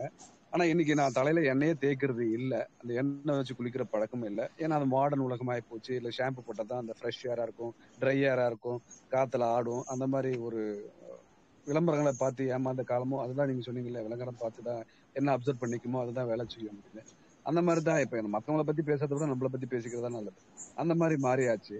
இப்ப இருக்கிற உணவு வகைகள் எல்லாமே வந்து மரபணு மாற்றம், அது மாற்றம், இப்படி பண்ணிட்டாங்க, அப்படி பண்ணிட்டாங்க, இதனால இது நல்லது அப்படின்ற மாதிரி தான் நமக்கு திணிக்கிறாங்க. சோ இந்த ராஜ உறுப்புகளை பக்குவமா பாதுகாத்து இனி இருக்கக்கூடிய ஆயுள வந்து, ஏன்னா நம்ம முன்னோர்கள்லாம் வந்து 120 வருடம் வாழ்ந்திருக்கிறாங்க. இப்ப ரீசெண்டா அதை 120 வாழ்களை வாழ்ந்திருக்காங்க. இப்ப மனுஷனுக்கு சராசரி ஆயுள் வந்து 60 ஆகி போச்சு, 80 ஆகி போச்சுன்னு அப்படின்னு சொல்றாங்க. ஆனா 365 ஆண்டு காலம் இருந்திருக்கிறாங்க. இப்ப நம்ம சித்திர பெருமக்கெல்லாம் ஒரு யுக யுகமா உயிரோட வாழ்ந்திருக்கிறாங்க. அவங்க தவம் பண்ணிருக்கிறாங்க, எல்லாம் செஞ்சிருக்கிறாங்க. இப்ப நம்ம அவங்களும் நம்மள மாதிரி மனிதர்களா இருந்தவங்க தான். இப்போ நம்ம இருக்கக்கூடிய சூழ்நிலை உணவுடைய இப்போ மாற்றங்கள் அதிகமா இருக்கிறதுனால நமக்கும் அந்த அணுக்குள்ள வரக்கூடிய சக்திகளும் மாறுது அப்படின்ற மாதிரி இருக்குது. சோ இந்த ராஜ உறுப்புகளை பக்குவமா பார்த்துக்கிட்டு அதுக்கான உணவு முறைகளை எப்படி எடுத்துக்கிட்டு நம்ம இனி இருக்கக்கூடிய வாழ்நாளை எப்படி நல்லபடியா விதமா பாதுகாத்துக்கலான்றத நீங்க கொஞ்சம் சொன்னீங்கன்னா நல்லா இருக்கும் ஐயா. நன்றி. நன்றி சார். முதல்ல நீங்கள் நிறைய கேள்வி கேட்டிருக்கீங்க, அது முதல்ல சொல்கிறேன். மரபணு அப்படின்றது யாரை மாற்ற முடியாது சார். முதல்ல இதை உங்கள் மைண்ட்லேருந்து அழிச்சிருங்க. இது மைண்ட்லேருந்து அழிச்சிருங்க. மரபணு மாற்றம் முடிந்தால், மரபணு மேலே மனிதன் கையை வைக்க முடிந்தால், இன்றைக்கு டெல்லியில் தென்னை மரம் வளர்ந்துருக்கும், தஞ்சாவூரில் கோதுமை விளைஞ்சிருக்கும். ஏன்னா இன்னைக்கு கோதுமை தான் அதிகம் விற்குது, அரிசி சாப்பிட்டா சுகர் வரும்னு சொல்லிட்டு. தஞ்சாவூரில் ஏன் சார் கோதுமையை விளைவிக்க முடியல? நீங்கள் மரபணு ஒன்று யாரும் மாற்ற முடியாது சார். அது நல்லா புரிஞ்சுக்கோங்க சார். இது கார்ப்பரேட் செய்த அடுத்த தந்திரம். இது மரபணு மாற்றப்படாத உணவு அப்படின்னு சொல்லிட்டு 100 ரூபா பொருள் 1000 ரூபாய்க்கு விற்கலாம். அப்படி விற்கலாம். முதல்ல அதை தெளிவாக மைண்ட்லேருந்து எடுத்துருக்கு. மரபணு யாரும் மாற்றலை சார். புடலங்காயை எடுத்து வச்சிருக்கிறான், இது குண்டா இருக்கு, நம்ம புடலங்காய் நீட்டாக தொங்கிட்டு இருந்ததுன்னு சொன்னான். தமிழ்நாட்டில் புடலங்காய் விவசாயம் யாருமே பண்ணுறதில்லை சார். இப்போ நீங்கள் புடலங்காய் கேட்டிங்கன்னா ஆந்திராலேயோ கர்நாடகாவையோ மகாராஷ்டிரா தான் கொண்டு வரணும். அப்போ அந்த மண்ணுக்கு ஏற்ற மாதிரி தான் இப்போ எப்படி ஜப்பானில் இருக்கிறவனுக்கு குள்ளமாகறணும், சைனாவில் இருக்கிறவனுக்கு மூக்கு சப்பையாகிறணும். அவன் கல்லீரல் மண்ணீரில் சப்பையா இல்லை, அவன் மூக்கு புற உறுப்புகள் சப்பையாக இருக்குது. அந்த மண்ணில் விளைஞ்ச அவன் ஒரு உயிர், இந்த மண்ணில் விளைஞ்ச ஒரு உயிர். இப்போ அமெரிக்காக்காரன் பீஸா பர்கரு அவன்கிட்ட அமெரிக்கா, ஆஸ்திரேலியா, யூரோப்பியன் வெஸ்டர்ன் கண்ட்ரிஸில் விவசாயம் கிடையாது சார், பஞ்சபூதம் கிடையாது சார். அரபு நாடுகளில் கூட உங்களுக்கு அங்கே ஏன் மாமிசம் சாப்பிட சொல்கிறான் அப்படின்னா அங்கே விவசாயம் கிடையாது. அப்போ விவசாயத்துக்கு பயன்படுகின்ற ஒரு ஜீவராசிகளை சாப்பிட்டா அங்கே நல்லாயிருக்கும். அரபு நாடுகளில் நீங்கள் பிரியாணியும் அசைவமும் சாப்பிடலாம். புல்லுத்தழ விவசாயமும் பஞ்சபூதமும் 4 பருவநிலைகளும் 5 நிலவகைகளும் இருக்கின்ற நம்ம ஊரில் அசைவம் சாப்பிட்டால் ஆபத்து. அது நல்லா புரிஞ்சுக்கோங்க. அது எந்த உறுப்புன்னு அடிக்கும், அந்த சக்தி நம்ம உடம்புக்கு கிடையாது.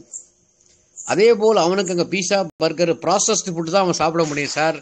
சீட்லெஸ் பழம் தான் அவன் சாப்பிட முடியும். சீட் பழம் சாப்பிட்டானா அவன் உடம்பு வெடிக்கும்.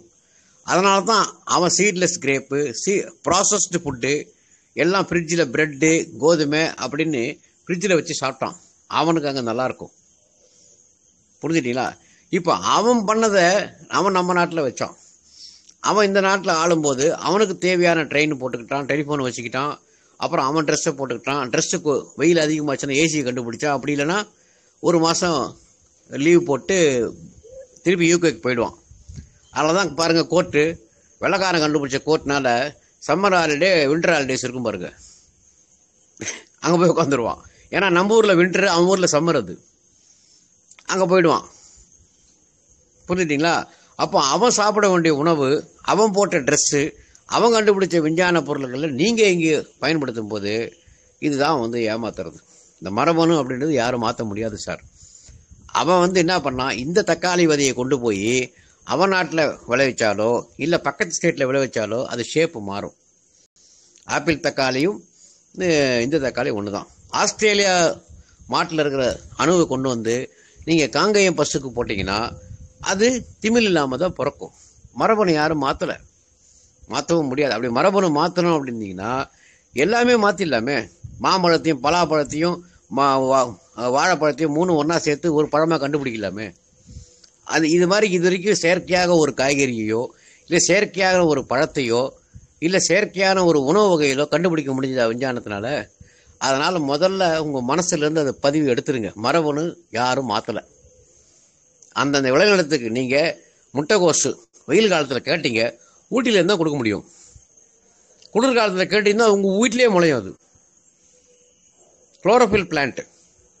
காற்று காலத்தில் கீரைகள், வெயில் காலத்தில் கத்திரிக்காய் வெண்டைக்காய் டிண்டா அப்படின்வான். மழை காலத்தில் நீர்க்காய்கள் பூசணிக்காய் அரசாணிக்காய் நூல்கோல் சவுச்சவுன்னு வந்துச்சு. சீசனில் வர காய்கறி பழங்களில் நீங்கள் எடுத்தாலே ராஜ உறுப்புகள் பிரமாதமாக இருக்கும். அதே மாதிரி வெயில் இருக்கும்போது நீங்கள் முதல்ல இட்லி தோசையை முதல்ல நிறுத்துங்க. உளுந்த புளிக்க வச்சு தின்னே உடம்பு புளிச்சு போச்சு.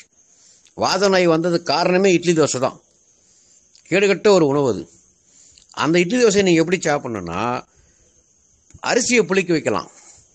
நீங்கள் இட்லி சுடும்போது தோசை சுடும்போது மட்டும்தான் உளுந்த ஃப்ரெஷ்ஷாக அரைச்சி நீங்கள் ஜாயின் பண்ணி சாப்பிட்டுக்கலாமே தவிர அதை முதல்ல 2 கலந்து உப்பு போட்டு அதை ஊற வச்சு பொங்க வச்சு ஃப்ரிட்ஜில் வச்சு திருப்பி தின்னீங்கன்னா கிட்னி காலி சார். புரிஞ்சுக்கோங்க. ஸோ இட்லி சிற்றுண்டியே ஒன்று கிடையாது சார். அவசர காலத்தில் பண்டிகை காலத்தில் வச்சிருந்த ஒரு விஷயத்த இன்னைக்கு டெய்லி கம்பல்சரியாக டிஃபன் சாப்பிட ஆரம்பிச்சிங்க. காலையில் எழுந்த உடனே 12 மணி நேரம் உங்கள் ராஜா உறுப்புகள் தாம்பத்தியம் பண்ணியிருக்கும். உடம்புக்குள்ள தாம்பத்தியம் பண்ணி வெப்ப கழிவுகளை மேலே ஏற்றிருக்கும். காலையில் 6 மணிக்கு முன்னால் குளிச்சுட்டு தலையை எப்போ பண்ணாலும் தலையை குளிச்சுக்கணும். நீங்கள் தலை குளிக்கிறீங்களோ காலை குளிக்கிறீங்களோ பாத்ரூமுக்குள்ளே போனீங்கன்னா தலையில் தண்ணியை தெளிச்சிக்கணும். அந்த காலத்தில் நீர்நிலையில் போனால் தண்ணியை தெளிச்சது காரணமே பினல் கிளாண்டு சூடாகக்கூடாதுன்னு தான். காது வழியாக கண்ணு வழியாக வாய் வழியாக மூக்கு வழியாக தான் வெப்பம் போகணும், தலை வழியாக போகக்கூடாது. அதுதான் தண்ணீரை தெளிச்சிக்கிட்டு குளிச்சான்.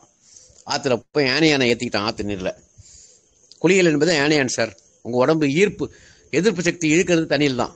தண்ணி பருத்தி தொடச்சா பருத்தி ஆடை துடைக்கிறதுக்கு முன்னாடி யானையான் நீர். ஆற்று தண்ணி கிணத்து தண்ணி பாத்ரூம் தண்ணி கிடையாது. குழா தண்ணி வச்சுட்டு மேலே டேங்கில் ஏற்றி அதை வெயிலில் காய வச்சு கருப்பு டேங்கில் வந்து இறக்கி குடிக்கிறதுனா தண்ணியே கிடையாது.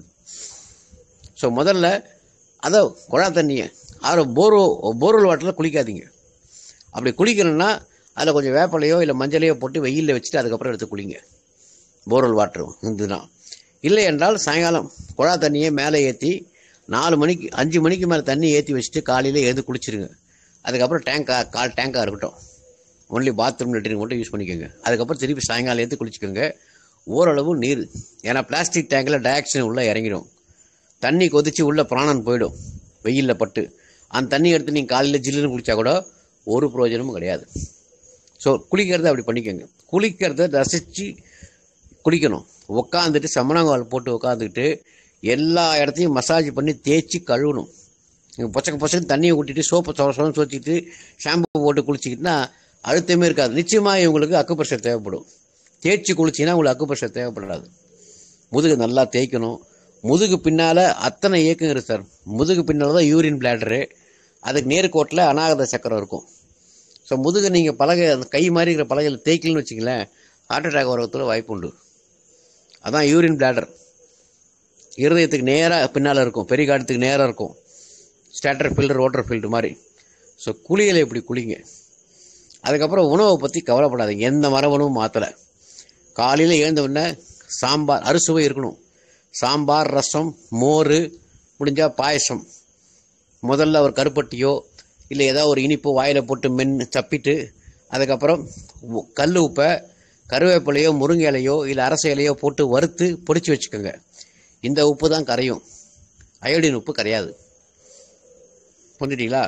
அதுக்கப்புறம் மத்தியானத்தில் போகிறப்போ உங்களுக்கு சாப்பிட்டே ஆகணும்னா இந்த வாழை சாதத்தை என்ன பண்ணுறீங்க, ஒரு வாழையில் கட்டி வச்சுருங்க. சுட சுட வாழையில் இருக்கிற பச்சையமும் துவர்ப்பும் அந்த உணவுக்குள்ளே இறங்கிடும். அதில் கலந்த சாதம் பண்ணிக்கோங்க. எலுமிச்சை சாதம், தேங்காய் சாதம், தயிர் சாதம் அப்படி பண்ணிக்கோங்க. அப்படி இல்லை கட்டிக்க முடியலன்னா நீங்கள் பக்கத்தில் ஏதாவது காய்கறி, ஏதாவது ஒரு பழமோ ஜூஸ் சாப்பிட்டுட்டு சாயங்காலம் 5 மணிக்கு மேலே நீங்கள் சாப்பிட்ணுன்னா திரவ உணவுக்கு போயிடுங்க. திரவ உணவு போயிட்டீங்கன்னா நல்லது. 8 மணிக்கு மேலே சாப்பிட்டீங்கன்னா பழம்தான். 1 டம்ளர் மாட்டுப்பால் கிடைச்சா பரவாயில்ல, அது ஜெர்சி பாலாக இருந்தாலும் பரவாயில்ல. 2 பழம். நைட்டில் என்ன வெப்பம் வேணும், அப்போது வெப்பமான பழம், வாழைப்பழம், சப்போட்டா, அன்னாசி, அந்த மாதிரி பழங்களை எடுத்துக்கோங்க. எடுத்துட்டு 8 மணிக்கு மேலே சாப்பிட்றவங்க இது பண்ணிக்கோங்க. காலையில் எழுந்து சமைச்சு நல்ல அறுசுவையோடு சாப்பிட்ருங்க. டைரெக்டாக லஞ்சு சாப்பிட்ருங்க. மத்தியானத்தில் அதே மாதிரி காலையில் சமைச்சிட்டு பிரேக்ஃபாஸ்ட்டை தின்னுபிட்டு அப்புறம் 5 மணிக்கு சமைச்ச சமையலில் ஒரு பிளாஸ்டிக் டப்பாவில் போட்டு அடைச்சிக்கிட்டு போனால் செத்து போயிடும். சுட சுட உணவு ஹைட்ரஜனுங்க, ஆரிய உணவு ஆக்சிஜன், எரிச்சிரும். அதே மாதிரி மசாலா பொடிகளை யூஸ் பண்ணாதீங்க. பொடிகளை அரைச்சி நான் தான் தயாரித்தேன், சாம்பார் பொடி, ரசப்பொடியெலாம் வைக்காதீங்க. அப்பப்போ கல்லில் வச்சு அரைச்சி அதை போடுங்க. அதாவது விண்ணில் தோன்றிய கல்லும் மண்ணில் தோன்றிய பெண்ணோட பஞ்சபூதம், விண் பஞ்சபூதம் வேறு, மண் பஞ்சபூதம் வேறு, ஞாபகம் வச்சுக்கோங்க. 2 ஒன்று கிடையாது. ஒரு உடலுக்கும் அது மாறும். அந்த பெண் கையை வச்சு அந்த அம்மியை அரைக்கும் போது 2 கையை ஆடும்போது காற்று, அந்த விண்ணில் பாறையில் இருக்கிற பஞ்சபூதமும் இந்த பெண் உடம்புல இருக்கிற பஞ்சபூதமும் இணைந்து அதில் ரசம், குழம்பு, மசாலா சேர்த்திங்கன்னா முதல் நாள் அது விருந்து, அடுத்த நாள் அது மருந்து. ரச வண்டி, சாம்பார் வண்டின்னு அன்றைக்கி காலத்தில் வச்சு நக்கி தின்னோம். இன்றைக்கி 2 மணி நேரத்தில் நாரி போய் கிடக்குது. அப்புறம் ஃப்ரிட்ஜில் வச்சு அதை மீந்து போனது உள்ளே வச்சு அதை சுட பண்ணி சாப்பிட்றீங்க. இதில் வேறு கறி குழம்பு, மீன் குழம்பு வேறு வச்சு நைட்டில் வேறு திங்கிறீங்க சுட பண்ணி. ராஜ உறுப்பு எப்படி வாழும்? 5 மணிக்கு மேலே உடம்பு ஷட் டவுன் ப்ராசஸ் சார். எப்படி ஒரு பெண் சமைச்ச பாத்திரத்தையும் சாப்பிட்ட பாத்திரத்தையும் தேய்ச்சி, மேடையை தொடச்சி, அடுப்பை தொடச்சி, சிங்கை தொடச்சி, கேட்டை மூடி, லைட் ஆஃப் பண்ணிவிட்டு வந்து படுகிறாளோ, ஷட் டவுன் ப்ராசஸ். அதே மாதிரி 5 மணிக்கு மேலே அவங்க உடம்பு ஷட் டவுன் வந்துருக்கும். செரிமான மண்டலம் படுக்கும். அதுக்கப்புறம் உறக்கம் வந்தால் ஏக்க மண்டலம் படுக்கும். ஏக்க மண்டலம் படுத்தால் சிந்தனை மண்டலம் படுத்து முதுகெலும்பு டேக் ஓவர் பண்ணிடும். மூளை தூங்கிடும். மூளை வேலையே செய்யாது நைட்டில் நீங்கள் முதுகெலும்பு நேராக வச்சுருந்தீங்கன்னா. அதனால தான் ஆழ்ந்த தூக்கம் இருக்கணும், எழுப்பாதீங்கன்னு சொல்கிறது. ஏன்னா ஸ்விட்சிங் ஒரு டைம் டிலே ஆச்சுன்னா மரணம் ஏற்படும். தூங்குறவங்கள போய் தட்டி எழுப்பாதீங்க. மெல்லமாக பக்கத்தில் போய் நின்று குரல் கொடுத்து எழுப்புங்க. அலாரம் வச்சு எழுந்துக்காதீங்க அப்படின்னு சொல்கிறது. அப்போ நீங்கள் பிபி செக் பண்ணி பாருங்கள். இப்போது ஏக்கம் இல்லை, சூரியன் இல்லை அப்படின்னு பட்சத்தில் உணவில் இருக்க வெப்பத்தை எடுத்து அழகாக உறுப்புகள் வேலை செஞ்சு அப்பாடா மனுஷன் தூங்கினாடா சொல்லிட்டு அது வேலையை பார்க்கும். கண் திறந்தால் உடல் உங்கள் வேலையை பார்க்கும், கண் மூடினால் உடல் தன் வேலையை பார்க்கும். இதுதான் கண்ணை திறந்து பகலில் சம்பாதிங்க, கண்ணை மூடி செலவு பண்ணுங்கன்னு சொன்னது. கண்ணை மூடி செலவு பண்ணுறது மருத்துவ கலை. கண்ணை திறந்து சம்பாதிப்பது என்பது சூரிய கலை. சூரியன் சந்திரன் வந்துருச்சா, 12 மணி நேரம் உன் வேலையை நீ பார்த்துக்கோ. 12 மணி நேரம் என்ன வேலையை பார்க்க முடியும்னு உடம்பு கேட்குது. அந்த டைமையும் பிடிங்கி வச்சுட்டு டிவி, சீரியலு, கேமு, கிரிக்கெட்டு, ஐபிஎல்னு பார்த்துன்னு உட்காந்துருந்தீங்கன்னா அதிகமாக கண்ணை பாருங்கள், இயல்பாக பார்ப்பீங்க பகல் நேரத்தில். இரவு நேரத்தில் கூர்ந்து கவனிப்பீங்க. அப்போ அதிக செலவு பண்ணும். அப்போது கண்ணை மூடி எல்லா ஜீவராசியும் இருட்டாச்சுன்னா தான் வீட்டுக்கு போயிடுதுங்க. மனசுதான் லைட்டை ஒன்று கண்டுபிடிச்சிட்டு காரில் ஏறி உட்காந்துட்டு 7 மணிக்கு தண்ணி அடிச்சுட்டு 8 மணிக்கு ஹோட்டலில் போயிட்டு 10 மணிக்கு பரோட்டா தின்னுபிட்டு வந்து படுக்கிறான். எப்படி உடம்பு வேலை செய்யும்? உடம்பு அவ்வளோ சீக்கிரம் துரோகம் பண்ணாதுங்க. போராடி உங்களை பார்க்கும். அப்புறம் கடைசியில் தூள் காரித்து போயிடும். புரிஞ்சிட்டிங்களா? இந்த விஷயத்த ஃபாலோ பண்ணுங்க சார். சூப்பராக இருக்கும் ராஜ உறுப்புகள். மரபணு பற்றி கவலைப்படாதீங்க. செரிமானம் சரி, மரபணு மாற்றாத உணவே நீங்கள் சாப்பிட்டா கூட உடம்புல 3வது தண்டம் வேலை செய்யறியே, அதுக்கு என்ன பண்ண போகிறீங்க? நல்ல உணவு எடுத்து, நல்ல கார் இருக்குது, நல்ல கல்ஃப் பெட்ரோல் இருக்குது, நல்ல டிரைவர் இருக்கிறாரு, சாவி இல்லைங்களே சார். சாவியை போட்டால் தானே சார் நெருப்பு வரும். நெருப்பு போட்டால் தானே சார் பெட்ரோல் இருந்தால் வண்டி ஓடாது சார். பெட்ரோல் எரிந்தால் தான் சார் வண்டி ஓடும். டயர் சுற்றணும்னா பெட்ரோலில் சுற்றாது, பெட்ரோல் எரிஞ்சு தான் சுற்றும். அப்போது உணவு எரிஞ்சு வெப்பமாக மாறினா தான் எப்படி கார் ஓடுதோ அதே மாதிரி உங்கள் உடம்பும் ஓடும். இப்போ உங்களுக்கு புரிஞ்சிருக்குன்னு நினைக்கிறேன் சார். இது ஐயா ரொம்ப நன்றி. இந்த மரபணுல மட்டும் ஒரு சின்ன சந்தேகம். இப்போ தக்காளி பாத்தீங்கன்னா நம்ம சிறு வயசுல இருக்கும்போது தக்காளியை நசுக்குனா அவ்வளவு சாறு வரும். தோல் பாத்தீங்கன்னா அவ்வளவு மெல்லியதா இருக்கும். இப்ப இருக்கிற தக்காளி பாத்தீங்கன்னா தோல் தான் இருக்குது தவிர அதுக்குள்ள சாறு இல்லை. அப்ப இதுல இது மரபணு மாற்றப்பட்டது அப்படின்னு சொல்றாங்க. அதை நம்ம பார்த்தது இல்ல. அதே மாதிரி இந்த மாமரமும் இப்போ ஒட்டு மரம் நம்ம இருக்கும்போது ஒட்டுக்காய் இருக்கும், அடுத்தது புளிப்பு காய் இருக்கும், அப்புறம் சென்னையெல்லாம் செந்தூரம், அந்த மாதிரி மல்கோவா, இந்த மாதிரி வெரைட்டிஸ் தான் பார்த்தோம். இப்ப பங்கனப்பள்ளின்னு ஒரு சிஸ்டம் வந்திருக்கு. இதெல்லாம் பாத்தீங்கன்னா நார் இல்லாம அப்படியே வெறும் சதை மட்டும் இருக்குது. இது இன்னொரு மரத்தையும் இணைச்சி அதுல இருந்து உருவாக்குற பழம் அப்படின்ற மாதிரி நிறைய விஞ்ஞானபூர்வமா கண்டுபிடிச்சா, அதாவது வேளாண்மை துறையில இருந்து சில தகவல்கள் வருது இல்லையா, அதுக்காக கேட்டேன் ஐயா அந்த கேள்வியை. கரெக்டுங்க சார். அது பதியன் போடுதல் அப்படின்னு நம்ம சொல்றது. இப்போ மல்லிப்பூ விதையோட முளைக்கும், ரோஜா பதியன் போடும். ரோஜாக்கெல்லாம் விதை கிடையாது. அப்ப பதியன் போடுற விஷயம் அந்த மண்ணை சார்ந்தா இருக்கும். இதே பங்கனப்பள்ளி மாம்பழத்தை நீங்க இணைச்சி தமிழ்நாட்டில் விளைவிக்க முடியாது. சேலத்தில் மல்கோவா மாம்பழம் தான் முளைக்கும். இப்போ மல்கோவா விதையை கொண்டு போய் நீங்கள் ஆந்திராவில் போட்டிங்கன்னா அது வேறு மாதிரி தான் இருக்கும். அந்த மாதிரி ஒரு மரபணு சேர்த்து இவங்களால தயாரிக்க முடியும். பதியன் போடுவாங்க சார். பட் அவங்க ஏன் பதியன் போடுறாங்க அப்படின்னு கேட்டிங்கன்னா, அந்தந்த மண்ணுக்கு ஏற்ற மாதிரி தான் இருக்கும். அந்தந்த மண்ணில் தான் அது விளையும். இப்போ குறிஞ்சி, முல்லை, நெய்தல், பாலை, மருதம் அப்படின்னு சொன்னால் பார்த்தீங்களா, அந்த மாதிரி தான். இப்போ இதே புடலங்காய் விதையை கொண்டு போய் நீங்கள் கர்நாடகாவில் போட்டிங்கன்னா வேறு. இதே வெங்காயத்தை நீங்கள் மகாராஷ்டிரா போட்டினா பெரிய வெங்காயம், தமிழ்நாட்டில் போட்டினா அது சின்ன வெங்காயம். அதே மாதிரி இந்த தக்காளி விதையை நீங்கள் வேறு நாட்டு இடத்துல போட்டுட்டு விதைச்சிட்டு அதே விதையை கொண்டு போது அதே தக்காளி தான் இங்கே வரும். அது மரபணு மாறல, மண்ணு மாறிச்சு. மண்ணு மாறிய பொருளுக்கு தான் மரபணு சொல்லி இவங்க ஏமாத்துறது. எத்தனை சார் மரபணு மாற்றினாங்க சொல்லுங்களேன்? எல்லா காய்கறிலையும் மாற்றிட்டாங்களா? எல்லா பழத்திலையும் மாற்றிட்டாங்களா? இல்லையே. அதை இன்னும் சுவையை மெருகேற்றத்துக்கு பதியன்னு போட்டாங்க.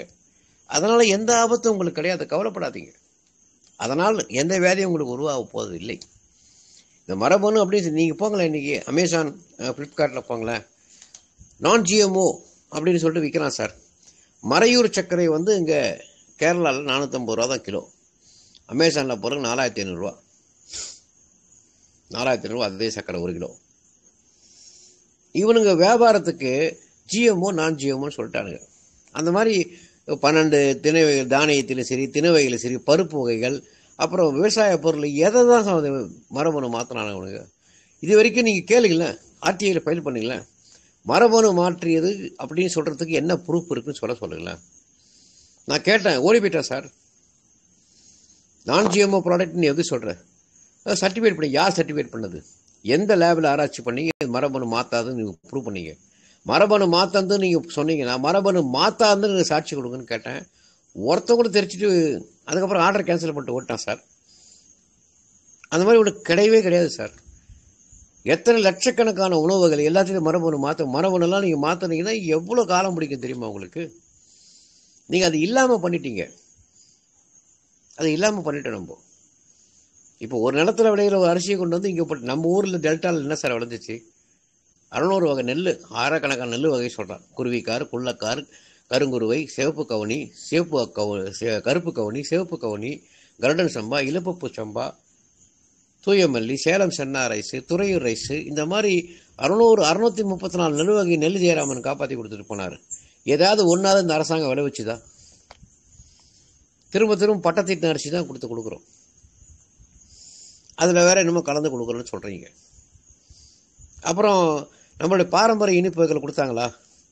பனங்கற்கண்டு, நாட்டு சர்க்கரை, வெல்லம், அதுக்கப்புறம் கிடையாது. சாராயத்தில் கூட கல் எடுத்துட்டாங்க, தென்னங்கல் பனங்கள் எடுத்துட்டு ரம்மு, விஸ்கி, பீர் வந்துச்சு.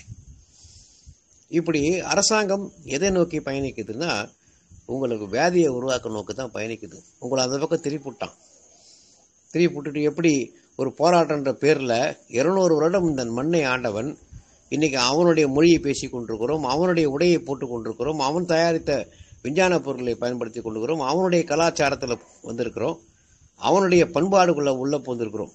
எல்லாம் தெளிவாக Tamil Nadu is the number 1 to follow the British. அதை ஏன் யாரும் ஒத்துக்க மாட்டேன்றோம்? உங்கள் குழந்தைங்க என்ன பேசுச்சு? எல்கேஜி யூகேஜி யார் சார் சொன்னது? உங்கள் குழந்தை எல்கேஜி யூகேஜி 1ஆம் கிளாஸ் சேர்க்க போனால் எல்கேஜி யூகேஜி படிக்கலைன்னா சேர்க்க மாட்டேன்றான், தூக்கி உள்ளே வச்சிருவேன்ட்டேன். ஏன்னா 12ஆம் கிளாஸ் பசங்களுக்கு நீட்டி வேணான்னு சட்டசபையில் தீர்மானம் போட்டுட்டு 1ஆம் கிளாஸ் சேர்க்கறதுக்கு என்ன வெங்காயத்துக்குள்ள எல்கேஜி யூகேஜி கேட்டீங்க நீங்கள் வியாபாரம் பண்ணுறதுக்கு? எல்கேஜி யூகேஜி ஸ்டூடெண்ட் அது படிக்கிற வயசாது, அது என்ன விஞ்ஞானி ஆக போகுது? அது மண்ணோடையும் மழையோடையும் மரத்தோடையும் கட்டி பிடிச்சி விளையாடி, உறவுகளோட விளையாடி 6 வயசு வரைக்கும் தன் நிலை உணராத வரைக்கும், பால் விளையாட வரைக்கும் அவன் வீட்டில் இருந்து அதுக்கப்புறம் பள்ளிக்கு போனான். தன்னை உணர்ந்த நிலையில் போகும்போது கல்வி அவனுக்கு செழிப்பாக இருந்துச்சு. 1.5 வயசுலேயே அடிமை கல்வி கொடுக்குறீங்க பாருங்க. முதுகில் மாட்டி விட்டு வாட்டர் பாட்டில், அப்புறம் டிஃபன் பாக்ஸு, அங்கே போனால் மலை ஜலம் கழிக்கிறதுக்கு ஒரு நேரம், சாப்பிட்றதுக்கு ஒரு நேரம், மிஷினை டியூன் பண்ணுற மாதிரி குழந்தைய தூக்கி கொடுத்துட்டோமே. அள்ளி குழந்தை செல்வத்தை, பெறாத செல்வத்தை வாரி வழங்கி வெள்ளைக்காரங்க கையில் கொடுத்துட்டு உட்காந்துக்கிட்டு, அதுக்கப்புறம் அவன் சொன்ன மாதிரி மரபணு மாற்றிட்டான், அது மாற்றிட்டான். அதை பின்னால் போகாதீங்க சார். முதல்ல நம்ம எதை இழந்தோமோ அதை திரும்பி பாருங்க. அதை திரும்பி பார்க்கணும். அதையெல்லாம் விட்டுட்டு இன்னைக்கு இருக்கிற எல்லா கவர்மெண்ட்டுமே வெள்ளைக்காரன் அடிவரடிகள் தான் இவங்கெல்லாம். அவனுடைய அடிமை சங்கிலிகள் இவங்கெல்லாம். அவனுங்க போடுற எச்சில் பணத்துக்கு நாக்கை தொங்க போட்டு கொண்டு உங்களை அழிக்கிறான். விளையாத கோதுமை, அலாஸ்கான் கலந்த மைதா, வெள்ளை அரிசி, அயோடின் கலந்த உப்பு, வெள்ளை சர்க்கரை, இதான் சார் ரேஷனில் போட்டான் உங்களுக்கு. ஏன் நம்ம தமிழ்நாட்டில் உருவான பாரம்பரிய அரிசி, பாரம்பரிய இனிப்பு வகைகள், சிறுதானியங்கள், தானியங்கள் எதுவுமே இல்லையே சாருங்க. இதை எத்தனை பேர் கேட்டோம்? யாருமே கேட்கலையே. கோழி திங்கிறதுக்கு நம்ம மானியத்தை கொடுத்து அரிசி கொடுத்துருந்தோம். யோசிச்சு பாருங்க. நம்மளை சுற்றி இருக்கிற எல்லா என்வரன்மெண்ட் வின்சென்ட் சர்ச்சில் தெளிவாக சொல்லிட்டு போனா சார், இவங்களால் ஆள முடியாது. இவன் நம்மளுடைய சட்டமும் நம்மளுடைய உடை, நடை, கடை, கலாச்சாரம், மொழி வச்சு தான் இவன் வாழ முடியும். ஆஹா சிரிச்சு காரி துப்பிட்டு போயிட்டானுங்க. கொடிதான் மாறியது, வேறு எதுவும் இங்கே மாறல. இன்னும் கோலாகலமாக எந்த உழைப்புமே இல்லாமல் அள்ளி சாப்பிட்டுட்டு இருக்கிறான். வாயில் கொடுக்குற பேஸ்ட்லேருந்து கீழே கழுவுற ஆர்பிக்கு வரைக்கும், டெட்டார்லேருந்து, hand வாஷர்லேருந்து, protein பவுடர்லேருந்து, Bournvita ஹார்லிக்ஸ்லேருந்து, chocolate ஐஸ்கிரீம்லேருந்து, sunflower oil, vegetable oil சொல்கிறதுலேருந்து எல்லா கருமத்தையும் இன்னைக்கு சமையல் ரூமில் இருந்துச்சா இல்லையா?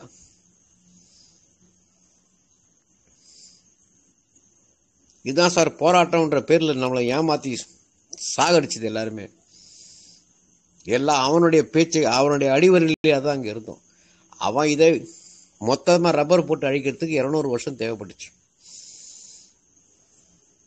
200 வருஷம் தேவைப்பட்டுச்சு. அழகாக விதைச்சிட்டு போயிட்டான். இன்னைக்கு உட்காந்துட்டு நம்ம குழியில் உட்காந்து பேசிக்கிட்டு நம்ம சரகலை, அது தியானம், அதுன்னு பேசிட்டு இருக்கிறோம். நம்ம இழந்தது இது இல்லை சார். நம்ம இழந்தது நம்மளுடைய வாழ்வாதாரத்தை. இது எத்தனை பேருக்கு புரிஞ்சுதோ இல்லையே எனக்கு தெரியல. நம்ம இழந்தது எல்லாமே. குடும்பம் போச்சு, தனி குடும்பம், உடம்பு கூட்டாக இயங்குகின்ற இந்த உடம்பை கூட வெளியிலையும் கூட்டு குடும்பம், உள்ளுக்குள்ளேயும் கூட்டு குடும்பம் அப்படி இருந்ததை வெளியும் தனித்தனியாக பிரிச்சிட்டிங்க. உள்ளேயும் தனித்தனியாக ஸ்பெஷலிஸ்ட் பேரில் liver specialist, lungs specialist, blood specialist, நகம் ஸ்பெஷலிஸ்ட்டு, மூக்கு ஸ்பெஷலிஸ்ட்டு, காது மூக்கு தொண்டைக்கு ஒரு ஸ்பெஷலிஸ்ட்டு, கண்ணுக்கு ஒரு ஸ்பெஷலிஸ்ட்டு. கண் டாக்டர் கண்ணாடி லென்ஸ் தான் சார் விற்பான். அவன் எந்த கண்ணையும் குணப்படுத்த மாட்டான் சார். சர்க்கரை வியாதி நிபுணர் சர்க்கரை வியாதியை குணப்படுத்த மாட்டான் சார். இருதய டாக்டர் இருதயத்தை காப்பாற்ற மாட்டான் சார். கைனகாலஜிஸ்ட்டு உங்கள் கர்ப்பப்பையை காப்பாற்ற மாட்டாங்க சார். பேடியாட்ரிஷன் உங்கள் குழந்தையை காப்பாற்ற மாட்டான் சார். இதுக்கு மேலே நான் என்ன சார் சொல்கிறது சொல்லுங்களேன்.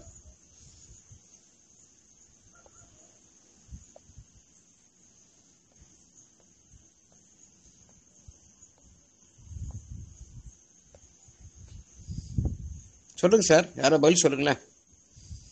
தப்பாக இருந்தால் நான் திருத்திக்கிறேன்.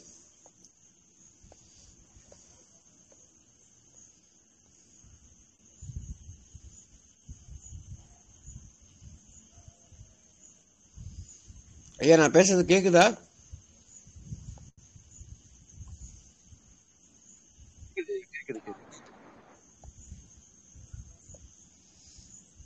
சொல்லுங்க, யாராவது பதில் சொல்லுங்க. நான் பேசுறது தவறா இல்லை உண்மையா? தவறா இருந்தா திருத்திக்கிறேன். ஐயா உண்மைதான். ஐயா உண்மைதான் உண்மைதான். என்னதான் நம்ம அவங்க இன்னைக்கு எத்தனை பேர் வருஷ கணக்குல டயபிட்டிஸ் சக்கரை மருந்து சாப்பிடுறாங்க, அது சரியாகல.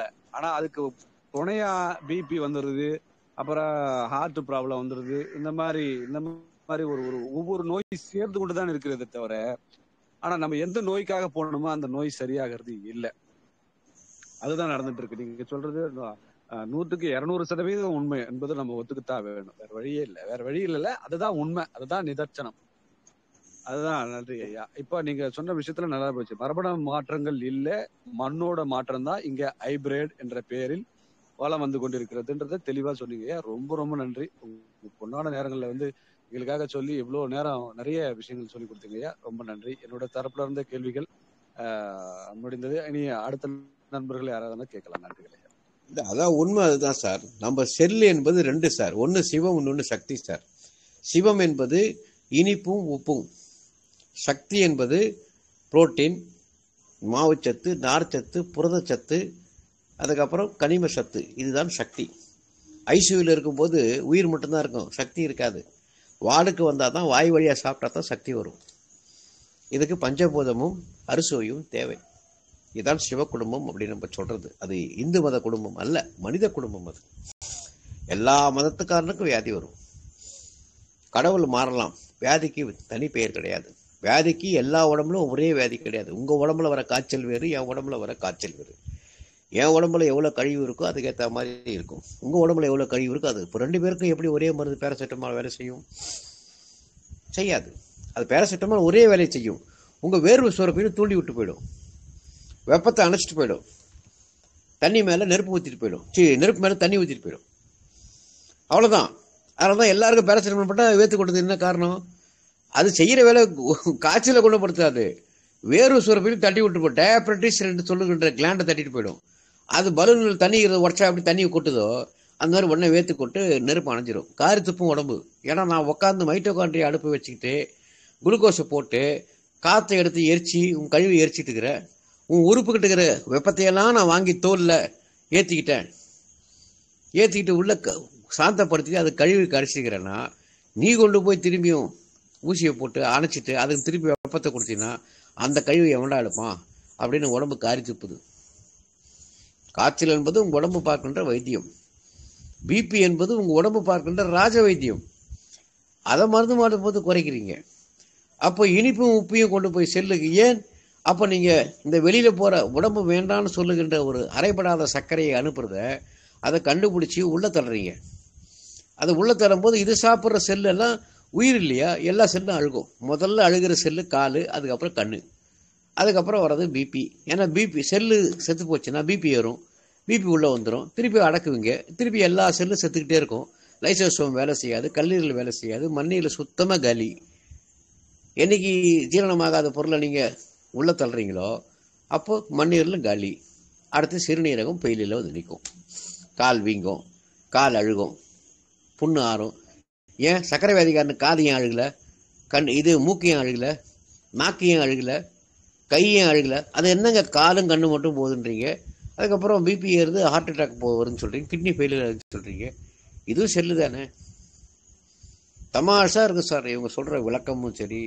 அப்புறம் கரெக்டாக மரபணு தீர்மானங்க. உங்கள் அப்பாவுக்கு சுகர் தான் உனக்கு வரும்னா, எங்கள் அப்பா மூஞ்சும் வரல, எங்கள் அப்பாவுக்கு ரேகை வரல, எங்கள் அப்பா கண் பார்வை வரல, எங்கள் அப்பாவோட படிப்பு வரல, எங்கள் அம்மாவுக்கு 4 குழந்தை பிறந்துச்சு, எனக்கு குழந்தையே பிறக்கல, இதெல்லாம் மரபணுவில் வரலையா? எங்கள் அப்பா வியாதி மட்டும் எனக்கு வந்துச்சுன்னா எனக்கு வாய் வழியாக சிரிக்க தோணல சார்.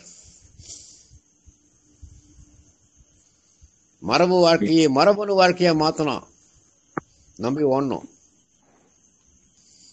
வணக்கம் ஐயா. சொல்லுங்க. இப்போ இந்த உமிழ் நீர் எப்படியா சுரக்குது?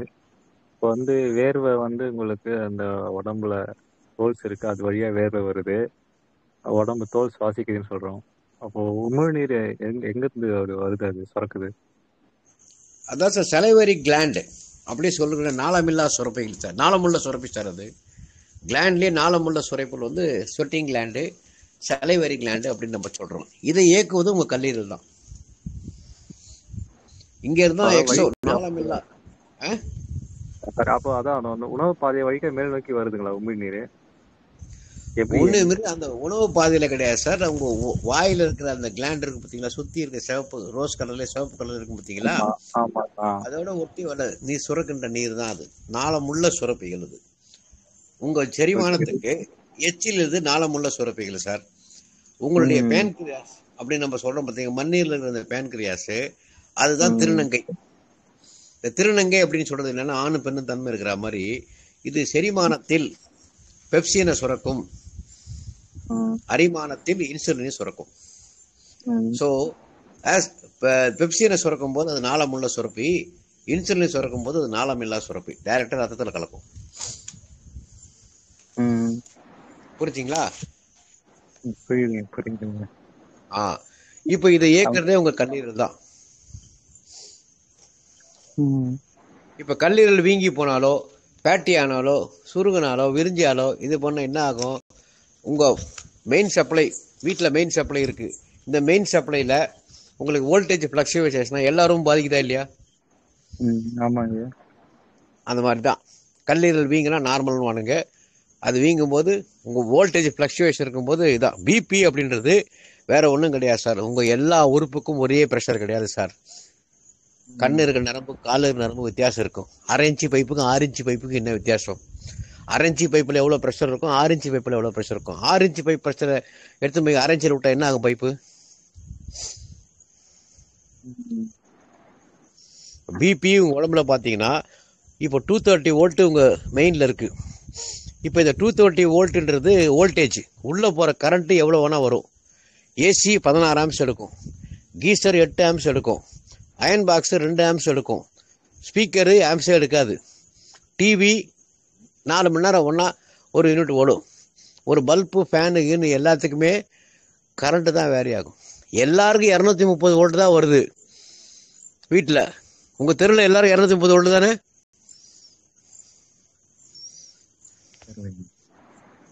இல்லை சார், உங்கள் தெரு, உங்கள் வீட்டில், உங்களை சுற்றி இருக்க எல்லா வீட்லேயும் வோல்டேஜ் 230 தானே?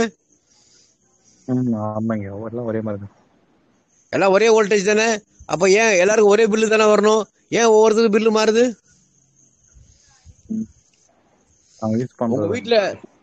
உங்கள் வீட்டில் வாஷிங் மிஷின், ஃப்ரிட்ஜு, ஏசி இருந்து அது ஒரு பில்லு. எதுவுமே வெறும் பல்பு, ஃபேன் இருந்து அது ஒரு பில்லு. இப்போ புரியல? பிபி என்பது உங்க உடம்பு அழகா அந்தந்த உறுப்புகளுக்கு ஏற்ற மாதிரி கொடுத்து எடுத்துக்கும். இன்னைக்கு எல்லாத்துக்கும் 120/80 யாரு கணக்கு வச்சது உங்களுக்கு? தமாஷா இல்ல அது? 120 ப்ரெஷர்னா கான்ஸ்டன்டா இருக்குமா?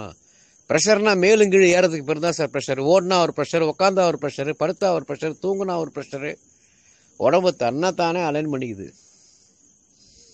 120/80 வச்சா உங்களால் ஓட முடியுமா? ஓடினா 300 போகும். உசேன் போல்ட்டு 8 செகண்ட்ல 100 மீட்டர் ஓடுறாரு. 320 இருக்கும் பிபி அவருக்கு. 40,000 ரன் ஓடி ஓடி எடுத்த சச்சின் இருக்கு முட்டி தேயில. ஊட்டமாக ஏன் முட்டி தேய்ச்சி வீட்டில் உட்காந்து சமைக்கிற பொம்பளைக்கு? ஃபுட்பால் ஆடுறவன், ஹாக்கி ஆடுறவன், கபடி ஆடுறவன், கை காலை யூஸ் பண்ணுறவனுக்கு எந்த வழியும் இல்லை. வீட்டில் உட்காந்து 3 வேளை தின்னுட்டு டிவி பார்த்த பொம்பளைக்கு ஏன் சார் முட்டி மாத்தினீங்க? சொல்லுங்க. அது வேலை கொடுக்கல, வெப்பம் இல்லை, அதனால அங்க கழிவு தேங்கிடுச்சு. ஏக்கமா இருந்த உடலை நீங்க முடக்குனீங்கன்னா படுத்துரும். காலை யார் பயன்படுத்துறீங்க? பால் வாங்கறது கூட ஆக்டிவால தானே போறீங்க. உடம்புல என்னென்ன ஸ்டெராய்டு கொடுக்குறீங்க? தலையில ஏர் ஆயில் ஷாம்புல இருந்து, பேஸ்ட்ல இருந்து, ஷேவிங் கிரீம்ல இருந்து, ஷேவிங் லோஷன்ல இருந்து, பாடி ஸ்ப்ரேல இருந்து, சென்ட்ல இருந்து, தோல் வழியா போறது. அதுக்கப்புறம் பருத்தி ஆடையை கட்டி போட்டு கரரா ட்ரெஸ், சிந்தட்டிக் ட்ரெஸ்ஸை போட்டுக்கிட்டு காத்தும் உள்ள போல கலரும் மாறி போச்சு, பருத்தியில் ஆனியானும் இல்லை, ட்ரெஸ்ஸும் போச்சு, தோல் மேலே போகிற அத்தனை ஸ்டெராய்டு கொடுக்குறீங்க. இவ்வளோ துரோகம் பண்ணிட்டு என்ன ஆரோக்கியமாக வாழணும்? எப்படி சார் வாழ முடியும்? இதெல்லாம் மாத்தந்து யாரு? இதுதான் சொன்னேன், ஆங்கிலேயன் அட்டகாசமாக விதைச்சிட்டு போயிட்டான். அவன் பயன்படுத்துகிற எல்லா பொருளும் நீங்கள் வாங்கி, நெயில் பாலிஷு, லிப்ஸ்டிக்கு, அப்புறம் சென்ட்டு, அப்புறம் அதுக்கு மேலே பாடி ஸ்ப்ரேயரு, அப்புறம் அதுக்கு மேலே சோப்பு. தோலுக்கு பொடியும் வாய்க்கும் கடியும் கொடுக்க சொன்னா வாய்க்கு பொடியை கொடுத்துட்டு தோலுக்கு கடியை கொடுத்துருக்குறோம். இப்படி எல்லாம் தலைகீழ மாத்தி விட்டுட்டு அவன் வாழ்க்கையை வந்தா அவன் மருத்துவத்துக்கு தான் நீங்க போக முடியும். So there allopathy will success. அவசர அவசரமா நீங்க வாழ்ந்தீங்க ஆங்கிலேயர் மாதிரி, அவசர சிகிச்சைக்கு போனீங்க. ஏன் நான் 2 கேன்சர்ல இருந்து வெளியே வரலையா? 2 ஹார்ட் அட்டாக்ல இருந்து வெளியே வரலையா? 40 வயசுல வீல் சேர்ல இருந்துட்டு 60 வயசுல இன்னைக்கு என்ன மாதிரி யோகா பண்றவனும், பிராணாயாமம் பண்றவனும், ஓடுறவனும், ஆடுறவனும் யார் இருக்காங்க? காட்டுங்க, ஒரு ஆளை காட்டுங்க பார்க்கலாம். நீங்க இயற்கையை புரிந்து கொண்டேன், வாழ்வியல திருப்பினேன், பசிச்சா சாப்பிட்டேன், தாகம் எடுத்தா தண்ணி குடிச்சேன், சீசன்ல வர காய்கறி பழத்தை அழகா அடிச்சேன். ஒரு வேளை சமைச்ச சாப்பாடு வெயில்ல. சூரியன் இறங்குச்சுன்னா சமைக்காத சாப்பாடு, 2 வேளை தான் சாப்பாடு. அவ்வளோதான். நல்லா ஓய்வு எடுத்தேன், முடிஞ்சு போச்சு. கால் வெட்டணும், 2 காலை வெட்டணும் துடிச்சிருந்தவனுக்கு காலை நடந்து காமிச்சேன். இந்த பக்கம் அந்த பக்கம் மூஞ்சி தெரியற அவ்வளோ பெரிய ஓட்டை, கண்ணங்கரைகள், எலும்பு தொங்கி விரலெல்லாம் வெடிச்சு தொங்கி இருந்த காலை நேராக நிற்க வச்சேன். மருந்து சாப்பிட்டு தான் சாக போகிறேன். மருந்து சாப்பிடாமே சாகலான்னு நிறுத்தினேன். 3 வருஷம் போராடி வெளியே வந்தேன். 14 மாத்திரையை விட்டேன். 3 வேளை இன்சுலின் நிறுத்தினேன். இன்னைக்கு ஜம்முன்னு பேசிட்டு இருக்கிறேன், ஆடிட்டு இருக்கிறேன், பாடிட்டு இருக்கிறேன், ஓடிட்டு இருக்கிறேன். வயசு 60. சொல்லுங்க சார். கண்ணாடி போடுறீங்க ஐயா, ஒன்று கேட்கலாமா? கண்ணாடி கண்ணாடி கழட்டாம இருக்கீங்களே. கண்ணாடி நான் கேட்டாம இல்லை சார். நீங்க இந்த இடத்துல நான் பேரை பார்க்கறதுக்கு மட்டும் தான் கண்ணாடி போடுவேன். ஏன்னு போட்டீங்கன்னா, ஒரு ஆக்சிடென்ட்ல பிசிக்கல் டேமேஜ் ஆன கண் அது. புரிஞ்சுட்டீங்களா? பிசிக்கல் டேமேஜ், ஒரு முள் அடிச்சு கருவி வெளியே வந்துருச்சு எனக்கு. எனக்கு ஒரு கண்ணு பொட்டை கண்ணு, புரியுதுங்களா? அலைன்மெண்ட்டுக்கு தான் நான் போட்டுட்டு மற்ற நேரத்தில் கண்ணாடி போட மாட்டேன். சும்மா கேட்டேன். இல்ல தப்பு இல்லை, நான் தான் திரும்ப சொல்கிறேன். உங்களுடைய பிசிக்கல் டேமேஜுக்கும் கை உடஞ்சிச்சுன்னா நீங்க அளவு போய் தான் போனோம் சார். எனக்கு யோகா தெரியும், விஜயகுமார் தெரியும்னா கை ஒட்டிக்காது. அவசர காலத்தில் அட்டகாசமான மருத்துவத்துக்கு நீங்க போய் தான் ஆகணும். எந்த மருத்துவமும் மனித குலத்தை அழிப்பதற்கு அல்ல. ஏதோ ஒரு ஆராய்ச்சி பண்ணி ஒரு மருந்து சொல்றான், மருந்து சித்தா ஆயுர்வேதம் அது இதுன்னு சொல்றான். ஆனா மருந்து அப்படின்பது டெம்பரரி தான். மறு உந்து, உங்கள் உடல் செய்ய வேண்டிய வேலையை இது மறந்தால் அதை உந்து சக்தி கொண்டு பயன்படுத்திக் கொள்ளுங்கள் அப்படின்னு சொல்றது தான். அவசர காலத்துக்கு பயன்படுத்துகின்ற ஒரு விஷயத்தை அவசர காலத்தில் வாங்க வேண்டிய கடனுக்கு நீங்க அரிசி பருப்புக்கு வாங்கினீங்கன்னா உங்களால மீள முடியாது. இதுதான் அவசர காலத்தில் பண்ணுகின்ற ஒரு வைத்தியத்தை கொண்டு போய் நீங்க அவசிய காலத்தில் பண்ணீர்கள் என்றால் உங்களால் மீள முடியாதுன்னு சொல்ல வந்த, அவ்வளவுதான். அந்த மருத்துவம் பொய் நான் சொல்லலை.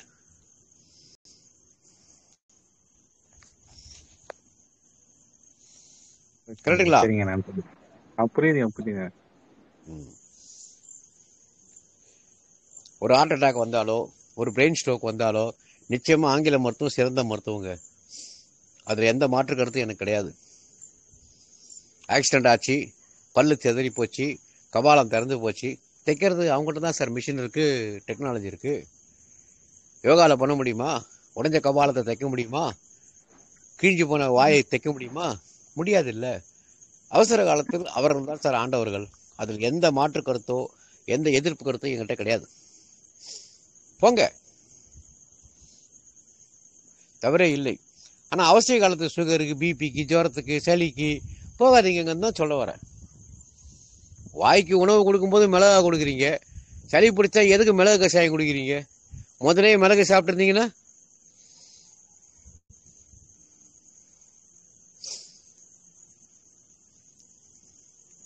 முதல்ல இந்த மிளகா பொடி, வெள்ளை உப்பு, அயோடின் உப்பு, வெள்ளை சர்க்கரை, வெள்ளை அரிசி விட்டுருங்க. இதை நிறுத்திட்டால இப்படி சமைச்சு காலையில் ராத்திரி 12 மணி நேரம் கேப் போட்ட உடலுக்கு எல்லா உறுப்பும் தாம்பத்தியம் முடிச்சுட்டு வாயை பொழந்து நிற்கும். புளிச்சு போன இட்லியை கொடுத்தீங்கன்னா காரி துப்பிட்டு போயிடும் உடம்பு. புரிஞ்சுக்கோங்க.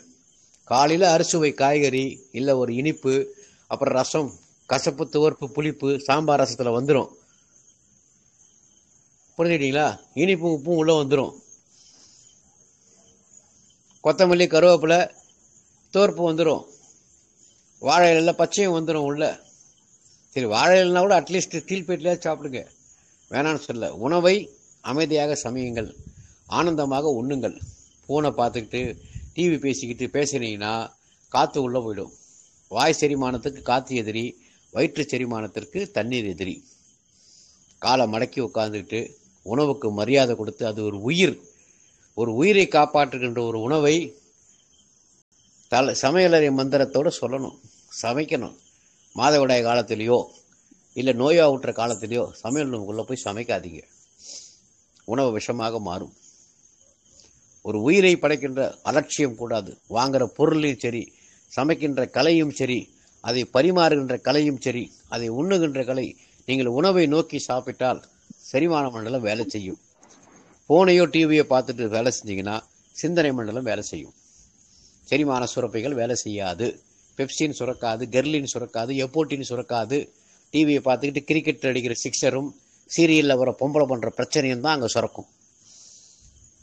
ஒரு 10 நிமிஷம் உங்களால் ஃபோன் டிவி பார்க்காம இருக்க முடியாதா? பேசாமல் இருக்க முடியாதா? உயிருங்க அது. உணவுக்கு நீங்கள் எவ்வளோ மரியாதை கொடுக்குறீங்களோ அந்த அளவுக்கு உங்களுக்கு மரியாதை உங்கள் உடம்பு கொடுக்கும். எவ்வளோ அலட்சியம்! குளிக்கிறதுல அலட்சியம், சமைக்கிறதுல அலட்சியம், பரிமாறுறதுல அலட்சியம், சாப்பிட்றதுல அலட்சியம், வேகமாக ஓடுறது, வேகமாக செய்கிற, நிதானமாக அனுபவித்து ரசித்து செய்ய வேண்டிய வேலையெல்லாம் நீங்கள் அவசரமாக செஞ்சதுனால தான் உங்களுக்கு ஆங்கில மருத்துவம் என்ற அவசர சிகிச்சை தேவைப்படுகிறது. ஏன் 60-70 வருஷத்துக்கு முன்னால் வாழ்ந்தவங்க யாருமே இல்லையா? இவங்கெல்லாம் உட்காந்து யோகா, தியானம், அப்புறம் இதெல்லாம் தேடிட்டு உட்காந்துருந்தாங்களா? இல்லையே. நல்லா சமைச்சாங்க, நல்லா சாப்பிட்டாங்க, சந்தோஷமாக இருந்தாங்க. என்றைக்கு இந்த எலக்ட்ரானிக் பொருள் உள்ளே வந்துச்சோ, என்றைக்கு சமையல் ரூமில் 15 சுவிட்சு உள்ளே வந்துச்சோ, அம்மி போச்சு, உரல் போச்சு, குழவி போச்சு, அது போச்சு, பானை போச்சு, அடுப்பு போச்சு, எல்லாம் போச்சு. வெல்டிங் பண்ணுற கேஸ், அதை மூடி சமைக்கிற குக்கர், தோசை தொடுற தவா, புளிச்சு போன மாவு, ஃப்ரிட்ஜில் வச்ச காய்கறி உணவு, இத்தனையும் செலவு பண்ணீங்க. நேரத்தை மிச்சம் பண்ணணும். நீங்கள் பணத்தை செலவு பண்ணீங்க.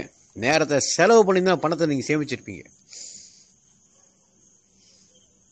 ஸோ நேரத்தை செலவு புளிக்காம சாரிங்க ஐயா, இல்லை இப்போ மாவு புளிக்காம இட்லி ஊற்ற முடியாது. இப்போ எங்கள் கடை இருக்கு, ஒரு தள்ளுவண்டி கடை இருக்கு.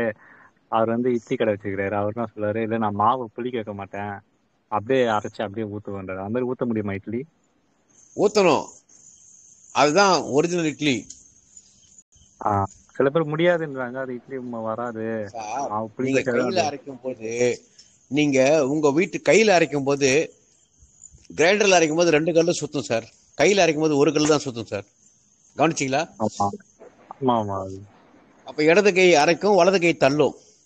Oscillation rotation, oscillation rotation. கை அடிச்சா காத்து உள்ள வந்துருச்சா? கல் என்பது பாறை, அதுல பஞ்சபூதம் இருக்கா?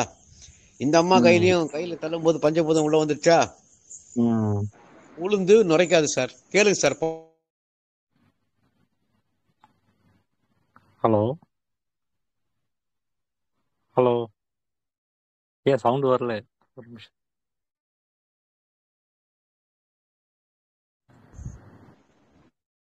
இப்ப கேக்குதா? கேக்குது வந்துருச்சு. உங்க கிரைண்டர்ல 2 கல்லு ஓடும் சார். கையில அரைக்கும் போது 1 கல்லு தான் ஆடும் சார்.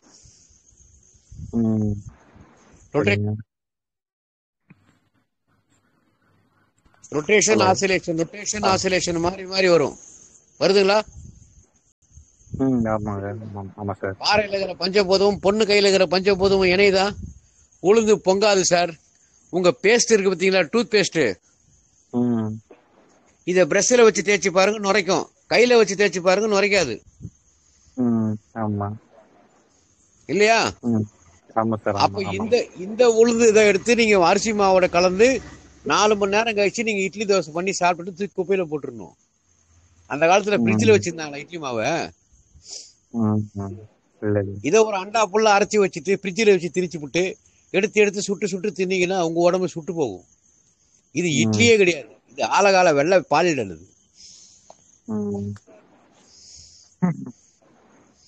உளுந்து புளிக்கவே கூடாது சார். உளுந்து புளிக்க கூடாதுன்னா அத உடனே அரைச்சி வடையில ஓட்ட போட்டீங்களா? இல்ல உளுந்து வடையில? ஆமாங்க. பருப்பு வடையில ஓட்ட போட்டீங்களா நீங்க? இல்ல. பருப்புல ஓட்ட போடுற விஷயமே உங்களுக்கு தெரியாது சார். வடையில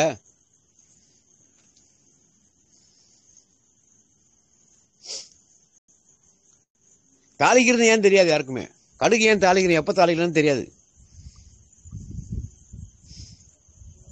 ஒரு சாம்பார்ல நீர் வருது, வெங்காயம் வருது, காய்கறி வருது, பருப்பு வருது, புளிப்பு வருது. இது எல்லாம் ஒன்னா சேர்ந்த காம்பவுண்டு தான் ஒரு சாம்பார். இது எல்லாம் ஒன்னா சேரும்போது சில விஷவாயுகள் வெளியே வரும். அந்த விஷவாயுகளை அடிச்சு நொறுக்கிறதுக்கு தான் உங்களுக்கு நல்ல எண்ணெயிலையோ கடல் எண்ணெயிலையோ தேங்காய் எண்ணெயிலையோ கடுகை தாளிச்சு மேலே தெளிக்கிறது. இது கடைசியில் தான் செய்யணும். கேட்டு பாருங்க. இப்போ சாம்பார் செய்கிறவங்க ஹோட்டல்லையும் சரி வீட்லேயும் சரி முதல்லையே கடுகு வெடிச்சு விட்டு அது வெங்காயத்தை போட்டு வதக்கிட்டு அதுக்கப்புறம் பண்ணது. எவ்வளோ ப்ராசஸ் தெரியுமா ஒரு சாம்பாருக்குள்ள? தாளிக்கிறதும் தெரியாது, உளுந்த வடையில ஏன் வடை போட்டோன்னு தெரியாது, கையில் ஆட்டும் போது உளுந்து ஏன் பொங்கலன்னு தெரியாது, அந்த உளுந்தை கொண்டு போய் வடை சுடும்போது ஏன் ஓட்ட போடுறோன்னு தெரியாது. இப்படி தெரியாமையே நம்ம உட்காந்து போனதுனால தான் இன்னைக்கு எல்லாமே ஹோட்டலில் வந்துச்சு. இன்னைக்கு ஸ்விக்கி சொமேட்டோ வந்துருச்சு. ஹோட்டல் திறக்கும் போதே நாரி போச்சு. இன்னைக்கு ரோடோர கடைகள்ல இருந்து 10 அடிக்கு ஒரு தடவை என்ன இருக்குது பாருங்க. சாராய கடை இருக்குது, சிகரெட் கடை இருக்குது, ஹோட்டல் இருக்குது, பேக்கரி இருக்குது, ஹாஸ்பிட்டல் இருக்குது. வீட்டில் பொம்பளை இல்லை, கோர்ட்டில் நிற்குது, இல்லை ஹாஸ்பிட்டல் வாசலில் ஐசியூ முன்னால் உட்காந்துக்குது, புருஷன் உள்ளகிறான்னு.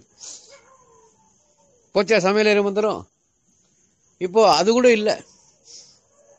ஒரு காலத்தில் கல் இருந்துச்சு, எங்கள் சுவிட்சு போட்டா எதுவும் ஓடுதாங்க, அதுவே அரைக்குதாந்தாங்க. சரி கிரைண்டர் வாங்கி கொடுத்தோம். அப்புறம் இந்த கல்லை தூக்கிறதுக்கு கஷ்டமாகுதுங்க, மேலே வசதியாக டேபிள் டாப் வாங்கி கொடுங்கன்னு அதை வாங்கி கொடுத்தோம். டேபிள் டாப் வாங்கி கொடுத்து முடிச்சதுக்கப்புறம் திருப்பி அந்த கல்லை எடுத்து வச்சுட்டு அந்த பாத்திரத்தை தூக்கி மாவு வலிக்கிறதுக்கு கஷ்டமாகுதுங்க அப்படின்னு டில்ட்டிங் கிரைண்டர் வாங்கி கொடுத்தோம். அதுவே சாட்சிக்குச்சின்னு. அதுக்கப்புறம் அடுத்த நாள் காலையில் வந்துட்டு எங்கள் உடம்பு டயர்டாக இருக்குதுங்க, வரும்போது மாவு வாங்கின்னு சொல்லிச்சு. மாவு வாங்கின்னு கொடுத்தோம். இப்போது போகும்போது 4 இட்லி ஸ்விக்கியில் ஆர்டர் பண்ணிட்டு போங்க, மறக்காமல் கெட்டி சட்னி ஆர்டர் பண்ணிட்டுங்கன்னு சொல்லிச்சு. இன்னும் 5 வருஷம் கழிச்சு இட்லி எங்கேருந்து வரும்னு தெரியலையே. சொல்லுங்களேன்.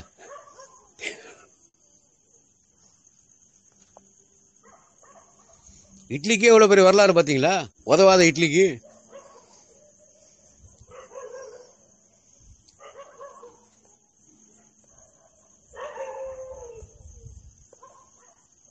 ஹலோ,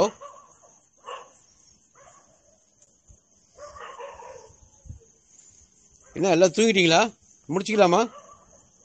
11 ஆச்சு.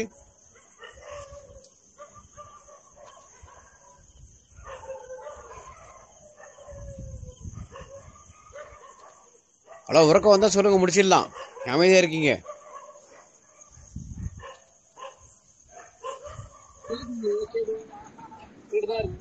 ஹலோ, கேள்வி கேட்கறோம், கேட்கலாம். கேக்குது ஐயா? கேக்குதுங்கம்மா. அதெல்லாம் கேட்டுட்டு தான் இருக்கு ஐயா, கேட்டுட்டு தான் இருக்கிறோம். நீங்க பேசலாம், தொடர்ந்து பேசலாம்.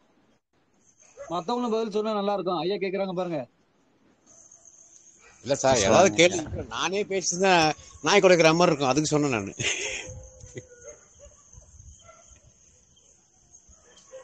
இல்லையா? இல்லைங்கய்யா, பேசலாங்கய்யா.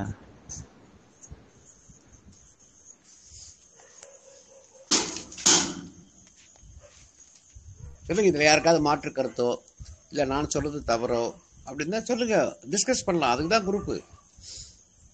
கருத்துக்களை பரிமாறிக்கொள்வதும் விஷயங்களை தெரிந்து கொள்வது தான் சார் குரூப்பு. ஒரே ஆள் பேசிட்டு அது கதா காலாட்சேபம்.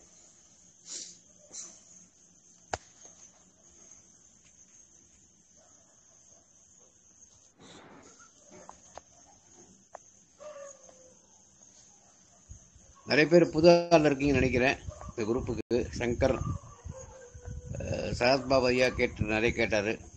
வேல், என் வேல்னு ஒருத்தர் இருக்காங்க.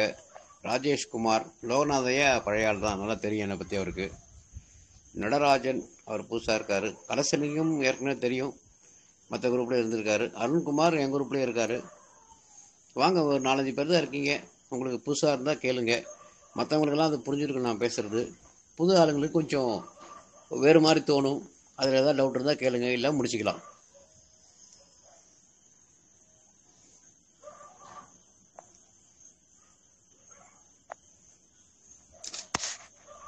ஐயா வணக்கங்கய்யா. சொல்லுங்க. நல்லாதாங்க, இப்போதான் நான் வந்தேங்கய்யா. இருந்தாலும் ஒரு பாயிண்ட் இது கேட்கும்போது நிறைய அறிவியல் உண்மைகள் ஒளிந்திருக்கிற மாதிரி ஒரு ஃபீல் வருதுங்கய்யா. Okay okay okay ஓகேங்கய்யா. நல்ல அற்புதமான ஒரு சிந்தைக்கு எட்டாத ஒரு வார்த்தைகள் எல்லாம் இருந்துச்சுங்கய்யா. இன்னும் பேசினா நல்லா இருக்குன்னு எனக்கு தோணுதுங்கய்யா. இதை தவிர வேற எதுவும் தோணலை. இல்லை உங்களுக்கு எப்படி நேரம்? இல்லை, இந்த குழு நிறைய பேசியிருக்கீங்க, கரு முதல் கல்லறை வரை. ஆமாங்கய்யா, ஆமாங்கய்யா, முதல்ல இருந்தே இருக்கிறேங்கய்யா, கேள்விப்பட்டிருக்கிறேங்கய்யா. ஐயா கேட்பேன். இப்போ அதை திருப்பி ஒரு ரீடெலிகாஸ்டிங் தான். இப்போ ஐயா ஒரு கேள்வி கேட்டாரு, வளர்ச்சிதை மாற்றம்னா என்ன, அதுக்கப்புறம் கரு மையம்னா என்ன அப்படின்னு கேட்டாங்க. அதுக்கு தான் விளக்க சொன்னேன். சிசுவுக்கும் குழந்தைக்கும் நம்மளுக்கு புரிஞ்சிட்டோம், வீரணு உந்தணு அப்படின்னா என்ன, அப்புறம் சினை முட்டை கருமுட்டை அப்படின்னா என்ன, வேர்த்த உடல்களை சேர்ந்தாதான் வேர்க்காத சிசு உருவாகிறது, அந்த சிசு வெளியே வந்ததுக்கு அப்புறம் வேர்க்கிறதுக்குத்தான் குழந்தையாக மாறுகிறதுன்னு அப்படின்னு ஒரு சில தத்துவங்களை பேசிக்கிட்டு இருந்தோம். வேற ஒன்றும் கிடையாது. பிறப்பும் ரகசியம், இதான் இறப்பின் ரகசியம். வேர்த்தால் இறப்பின் ரகசியம், வேர்க்காவிட்டால் பிறப்பின் ரகசியம். நம்ம உட்காந்துக்கிட்டு நிறைய இப்போ தேடிக்கிட்டு பிறப்பு தெரியுமா, அது தெரியுமா, போன ஜென்மத்தில் என்னான்னு தெரிஞ்சுக்கிறோமா, இந்த ஜென்மத்தில் என்னான்னு தெரிஞ்சுக்கிறோமா, இதை பண்ணலாமா, அது பண்ணலாமா, தியானம் பண்ணலாமா, வாசியோகம் பண்ணலாமா, அது பண்ணலாம், விட்டுருங்க. மற்ற எந்த ஜீவராசிக்கு இதெல்லாம் தேவைப்படும் போது நீங்களும் இந்த பிரபஞ்சத்தில் ஒரு ஜீவராசி தான். உங்களுக்கு ஏன் தேவைப்படுகிறது என்றால் சிந்தனையை வைத்துக் கொண்டு நீங்கள் சிதறி போகிறீர்கள். அதை கொஞ்சம் ஆஃப் பண்ணிட்டு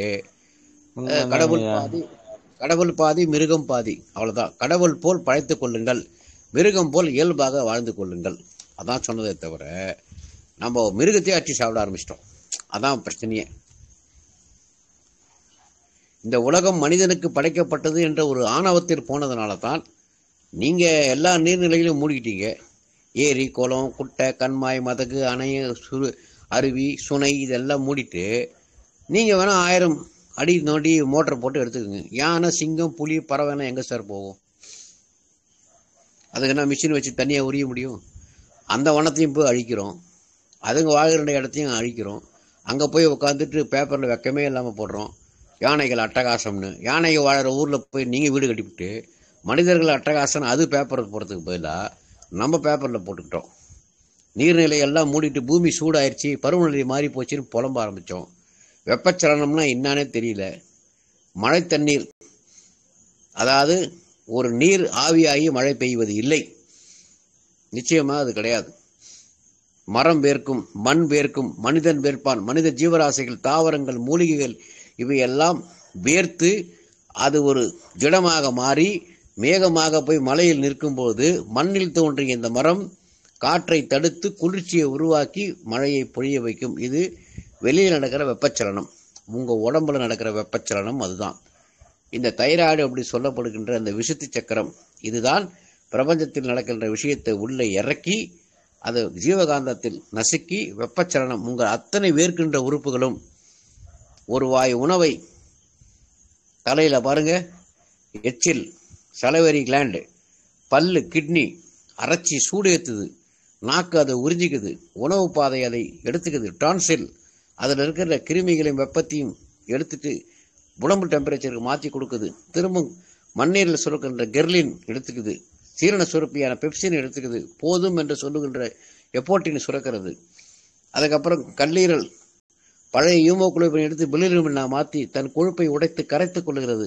தாம்பத்தியத்தின் உச்சக்கட்டத்தில் விந்தணு வருவது போல் செரிமானத்தின் உச்சக்கட்டத்தில் பித்த நீர் சுரந்த பித்தப்பை அனுப்பிச்சு அங்கிருந்து டியோடினம் வழியாக உங்கள் சிறுகுடலுக்கு அனுப்பிச்சு அமில காரமாக மாற்றி விருந்தையும் மருந்தையும் ரத்தத்தில் கொண்டு போய் சேர்க்கிறது மண்ணீரல் துணையோட லிம்பட்டிக் நோடு. ஒரு இட்லிக்கு இத்தனை பேர் வேலை செய்யறாங்க, உங்க உடம்புக்குள்ள இத்தனை பேர் வேலை செய்யறாங்க. அதுக்கப்புறம் இதெல்லாம் போய் முடிஞ்சுக்கிறப்போ சமையல் ரூம்ல பெருக்கி நீங்க போடுற மாதிரி இதுல வர கழிவுகளை தண்ட உறுப்புகள், சிறுநீர், மலஜலம், பிந்து, சினை, இதெல்லாம் தண்ட உறுப்புகள். ஸோ அண்டம், பிண்டம், தண்டம் இந்த 3 நேர்கோட்டில் பயணிக்கும் போது தான் நீங்கள் ஆரோக்கியமாக இருக்க முடியும். தண்டம் வேலை செய்யலாம், அண்டமும் அழிகிறோம், பிண்டமும் அழிகிறோம். அதுதான் இன்றைக்கி பேசணும் சார் தலைப்பில். எல்லாருக்கும் ஓரளவுக்கு புரிஞ்சிருக்குன்னு நினைக்கிறேன். இதில் ஏதாவது டவுட் இருந்தால் கேட்கலாம். பாலகிருஷ்ணன் வந்துட்டாரு. பார்த்துக்கோங்க சார், ஒன்றும் பிரச்சனை இல்லை.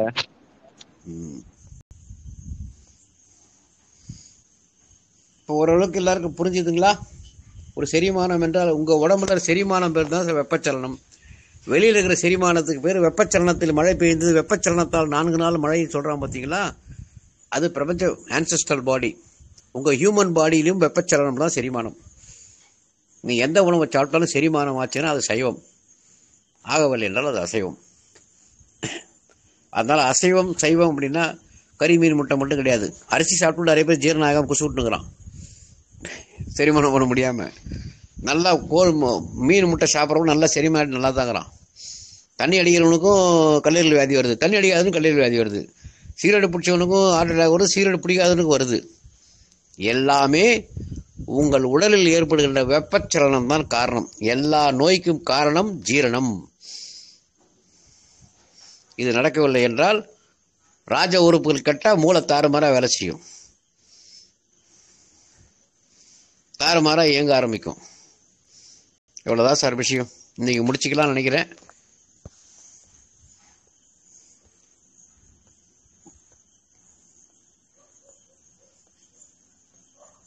முடிச்சுக்கலாமா பாலா?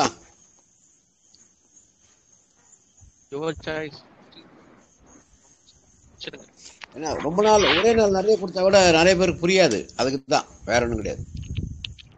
அவ்வளவுதான். சங்கரையா ஓகேவா? ஜேபி சரத்பாபு ஐயா, சரத்பாபு ஐயா முடிச்சுக்கலாம் ஐயா. நன்றி நன்றி நன்றி. ஏன்னா நேரம் ஆயிடுச்சு. ஏன்னா மற்றவங்க நாளைக்கு வேலைக்கு போறவங்க இருப்பாங்க, நாளைக்கு வேலைக்கு போறவங்க இருப்பாங்கல்ல, அதனாலதான்.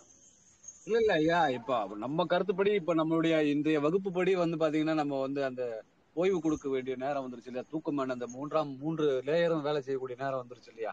ஆமா ஆமா. நம்ம கூற்றுப்படி அந்த இன்றைய வகுப்புப்படி அதை நம்ம சரியா செஞ்சுக்கணும். நன்றி நன்றிங்க. அனைவருக்கும் வணக்கம். பாலகிருஷ்ணன் ரெக்கார்ட் ஆஃப் பண்ணிக்கிறீங்களா? ரெக்கார்டிங் போட்டிருந்தீங்களா பாலா? போட்டிருந்தேன் சார், யூஸ் பண்ணிக்கலாம். ஓகே போட்டுக்கோங்க. யூடியூப்ல வீடியோ ஏற்றிருக்காதீங்க.